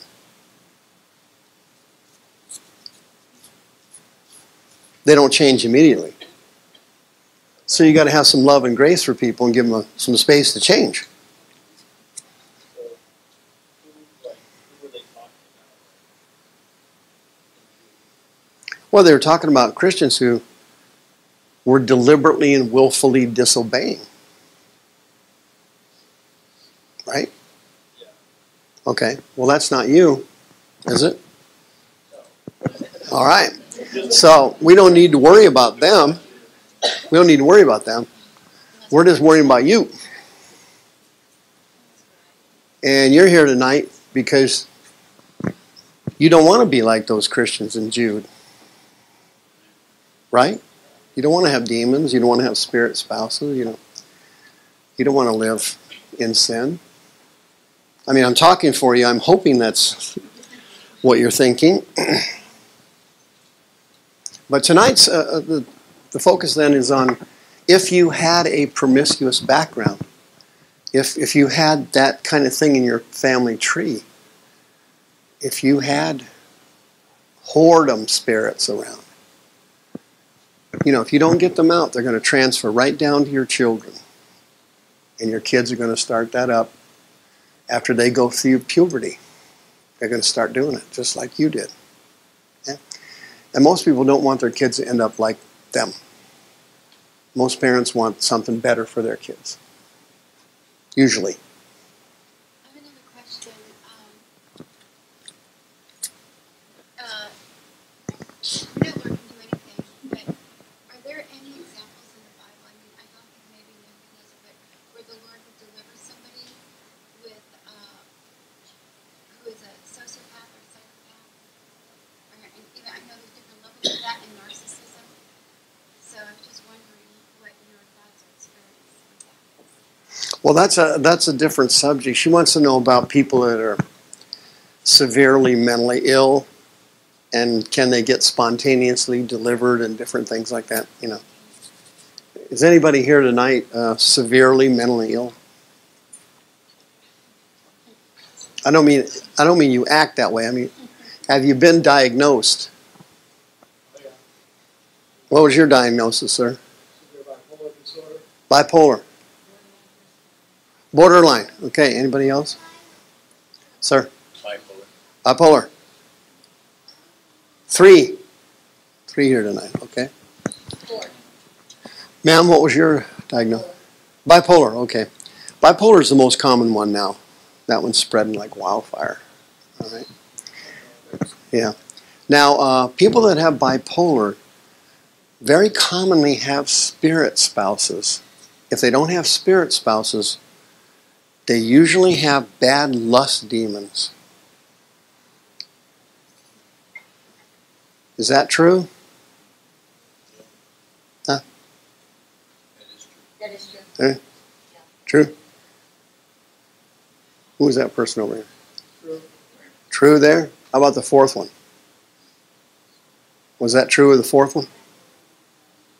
You got borderline? Do you have lust demons? Kind of. That other personality there doesn't want to come clean. Okay? Those 4 people here have these terrible lust spirits, and these spirits are given to the person by the controlling spirit in the person's brain as a benefit to them, as a blessing. The lust demon is your blessing from the devil so that you can escape from the torment of the other spirits, the bipolar spirits, the borderline, those are worse. So the lust demon gives you a chance to take a break, and you get into some kind of a vice, alcohol, drugs, sex, food, whatever it is, gambling. Sir? That's bipolar and manic depressive. Uh-huh. Definitely the lust. Yeah. Yeah, the lust thing is a trick of the devil to bless you. All addicts have them. The other spirits torment the person, and then the lust spirit says, hey, wait a minute, I want you to take a break from that miserable existence and then foster that, whatever it is. Porn, food, whatever. But the problem is after that high goes down, after the orgasm drops, after the food's gone, then the other spirits kick back in and start tormenting the person again. And it becomes a cycle. Right, sir? Yeah. The bipolar spirits in the brain are torturing the person. And they're attacking their soul. And they have up and down emotions like that. But the lust demon steps in and goes, hey, take a break. Click. Drugs. Booze. Porn. Common. Yeah. But the lust demon's not the problem. He's a symptom of it. Okay? Now, these 4 people that raise their hands, you 4 are in deep trouble. Okay? And in order for you to get delivered, you cannot be a casual Christian. It will not work. You cannot casually come down here tonight. You come down here tonight with everything you've got. And you're going to give everything up tonight. Everything goes. Your future, your plans, your life, what you want, what you think you need, everything goes tonight. You hand yourself over to the Lord tonight, or you die ugly. And that's what's going to happen to you. You're going to die, and you're going to die ugly. And you're going to die alone.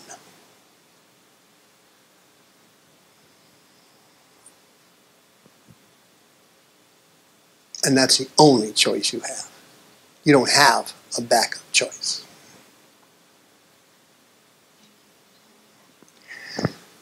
You jack around with these mental illness demons, you're going to die. They don't fool around with you. They torture you before they kill you. The Holy Ghost is well able to deliver you. But you got to surrender everything you've got to get delivered. Did you hear me, ma'am? Yes.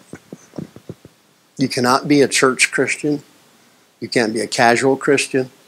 You can't do it. It's too late for you. You've been taken.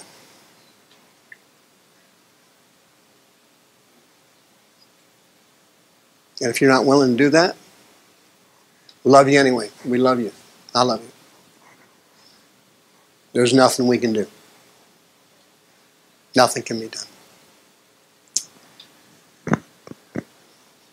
Thus saith the Lord, do not fear him who can kill the body, and afterward can do nothing. I will forewarn you whom you shall fear.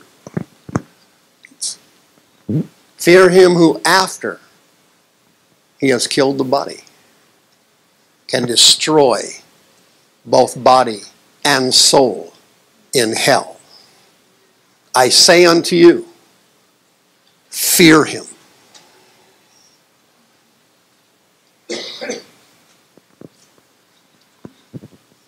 You want to get delivered tonight? You want to get healed? You better get your godly fear and reverence back.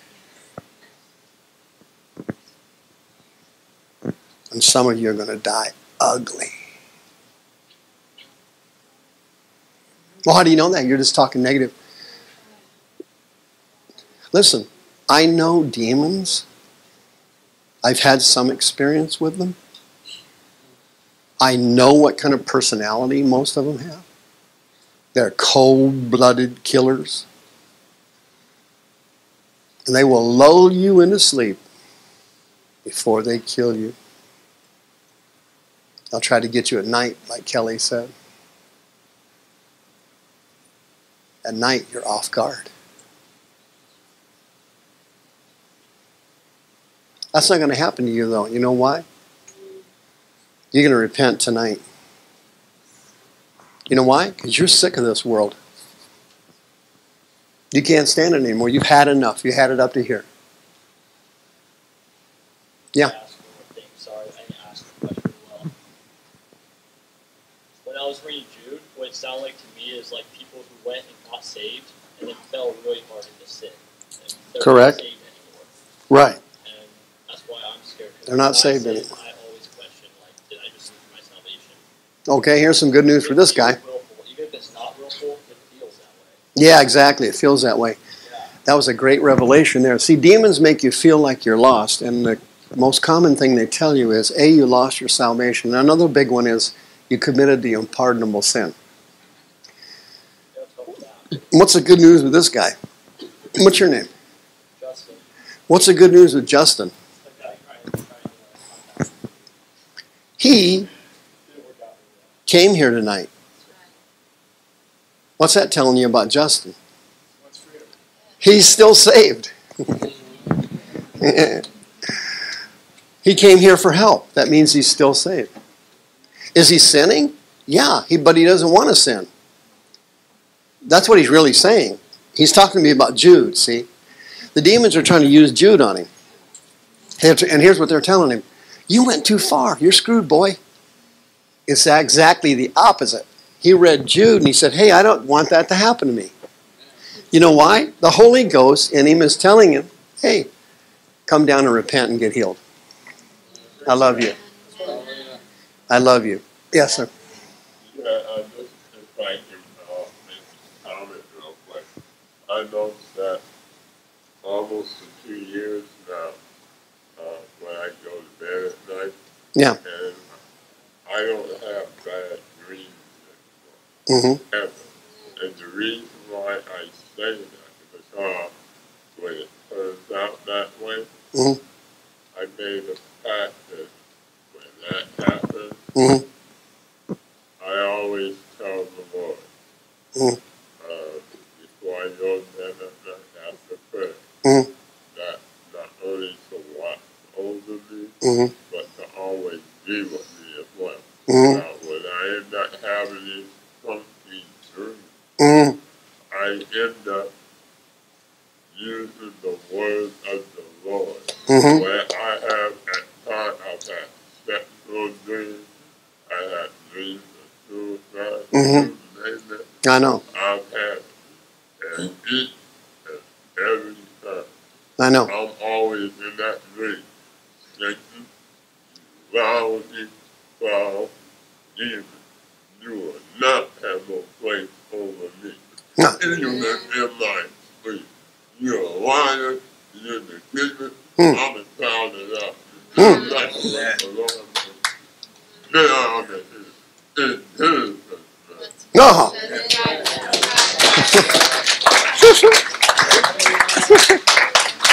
All right. I found my next preacher for this next seminar. All right. That's the end of the questions then. All right. Let's have a word of prayer. Father God, tonight a serious subject was brought to us by Kelly. America is now loaded with spirit spouses, spirit wives, spirit husbands. They're all over the place now because America chose sin.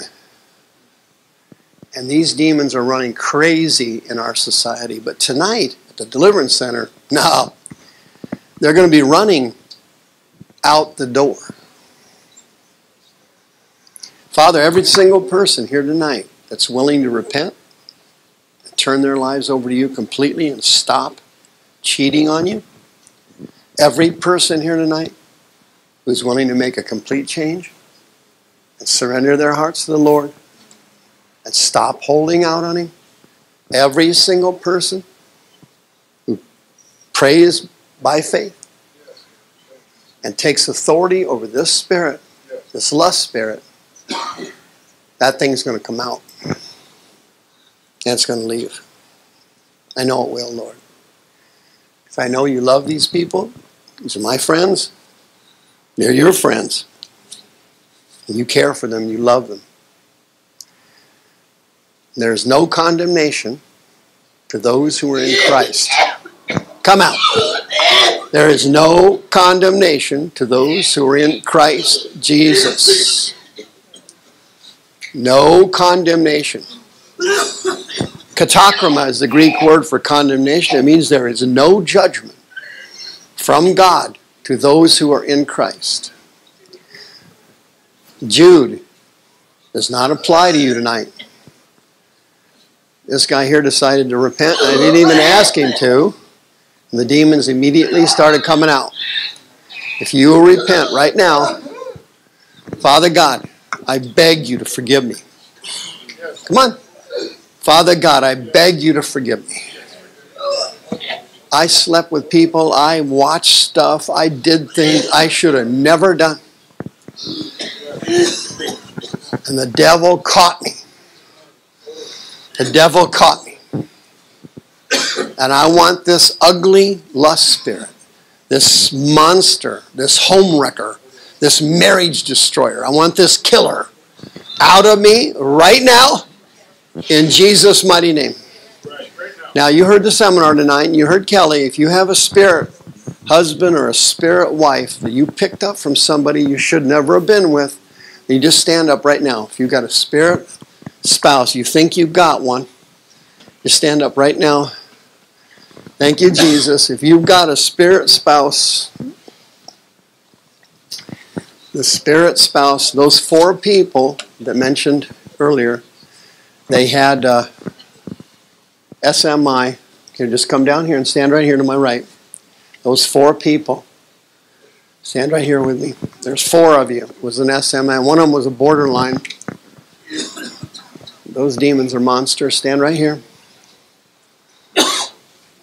SMI. Now there's more than 4 people here. You're bipolar. Oh, good. Stand right here. Over here. You bipolar? Was you sitting over there? Okay. You bipolar? No, but I mean, never been diagnosed, but you have those symptoms? Lifelong misogynist. Okay. Ready? I'm going to pray for you first. Have the ministry team come down here for a minute. Close your eyes now. Here we go. Close your eyes. Come out of that body. Come on now. I repent of thinking I'm not saved. I repent of thinking I lost my salvation. I repent of sitting around listening to demons right now. I repent of every ugly man I ever slept with, every man that ever used me. I repent of it right now. I command this ugly, come out right now. Get out of the body quickly. I command every ugly spirit of bipolar, come out of my body right this second. You stinking devil, come out of that body right now. I repent of living a life of evil, sin, and wickedness. Evil and wickedness, I command you in the name of Jesus, come out of my body right now. Spirit of rejection, you gave me bipolar when I was a child. There it is right there. Come out of there right now. Get out of my body right now. Bad men, come out of there right this second. Come out, take a big breath. Take a big breath. Take a breath. There he is. Come out right now. Take a big breath. Come out, spirit of rejection. Go. Food demon, out right now. Come out of there. Quickly, come out. There he is. Come out right now. There he comes. Come out. Come out. Right this second. Evil, come out of me right now. Evil. Say it. Come out of me in Jesus' mighty name. Go now. I said come out of that body right now. Every ugly man that used my body, stole my money, every one of them, all of them, leave my body. Come out. Leave my body right this second. Evil, sinfulness, wickedness, evil. Come out of me right now. Just repent of it. Evil. Just repent of it. Wickedness. Spirit spouse, I command you in the name of Jesus Christ. You pervert. You pervert. You come out of my body right now. Come out right now. Put your hand on your stomach. Put your hand just above your groin. Put your hand on your chest. I command you in the name of Jesus. I command you, you pervert. You stinking pervert of pornography. You filthy pervert of pornography. I bind your power right now. Come out now. By the authority of the Word of God. By the power of the Holy Ghost. Get out of my body right this second. Bipolar, borderline, come out in Jesus' name. Come out in Jesus' mighty name. Evil, wickedness. Let me hear your gift of tongues. Go ahead.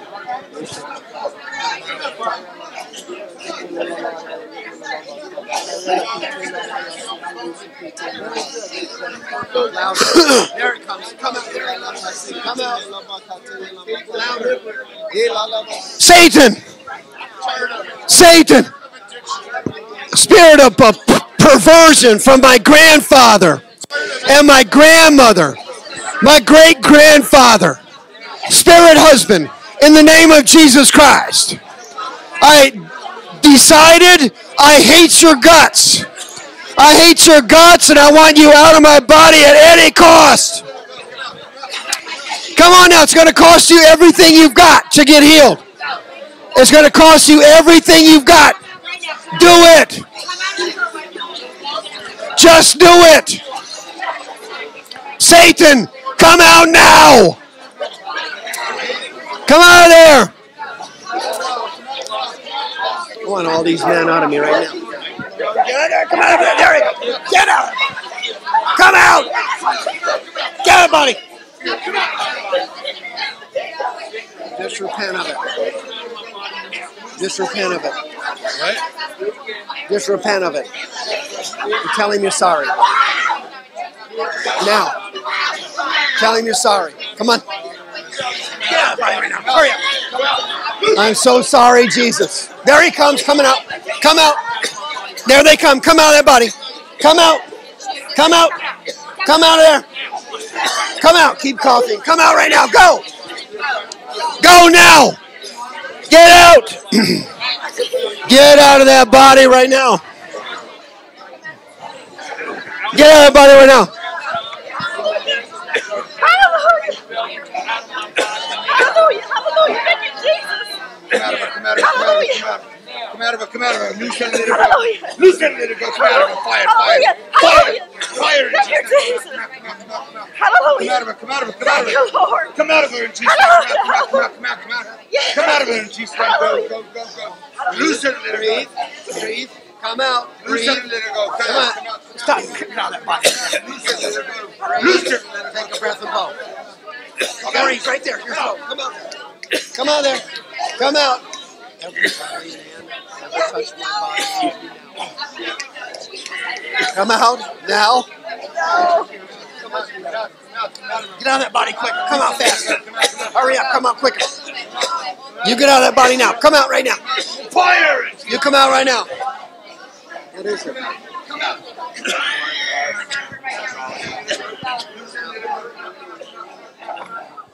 Nobody, but my mom had an abortion, or she had me, and she... Just repent of it. Just repent of it. YouTubers, you go to the website right now, hardcorechristianity.com. There's a button at the top. It says post-deliverance. You have to go through that post-deliverance after this service so you do not lose your healing or your deliverance. There's another button at the top, a teaching button at the top of the website. Go to that button quickly. Read the article, How Satan Controls the Mind. Read the other article, Satan's Counterattack. You will be attacked within 48 hours of this service. You're going to be attacked within 48 hours of this service. You got to ward off that attack and keep going. You cannot sink back into sin. You cannot start recycling demons. If you do that, you will get sicker than you ever were before you came for deliverance the first time. You cannot do it. Read that article, How Satan Controls the Mind. If you did not finish your deliverance tonight, hit the self-deliverance button at the top of the website. Next Friday night, another deliverance and healing service, a Holy Ghost blowout. Rick will be here, 7 p.m. Thursday night, more healing and deliverance. Both of those services will be on live stream and YouTube. See you next time. For demons, you took crack, you took coke. Is that what you did? You smoking pot? You smoking pot. Hey, that's an open door for demons to enter your brain. The spirits got into your brain.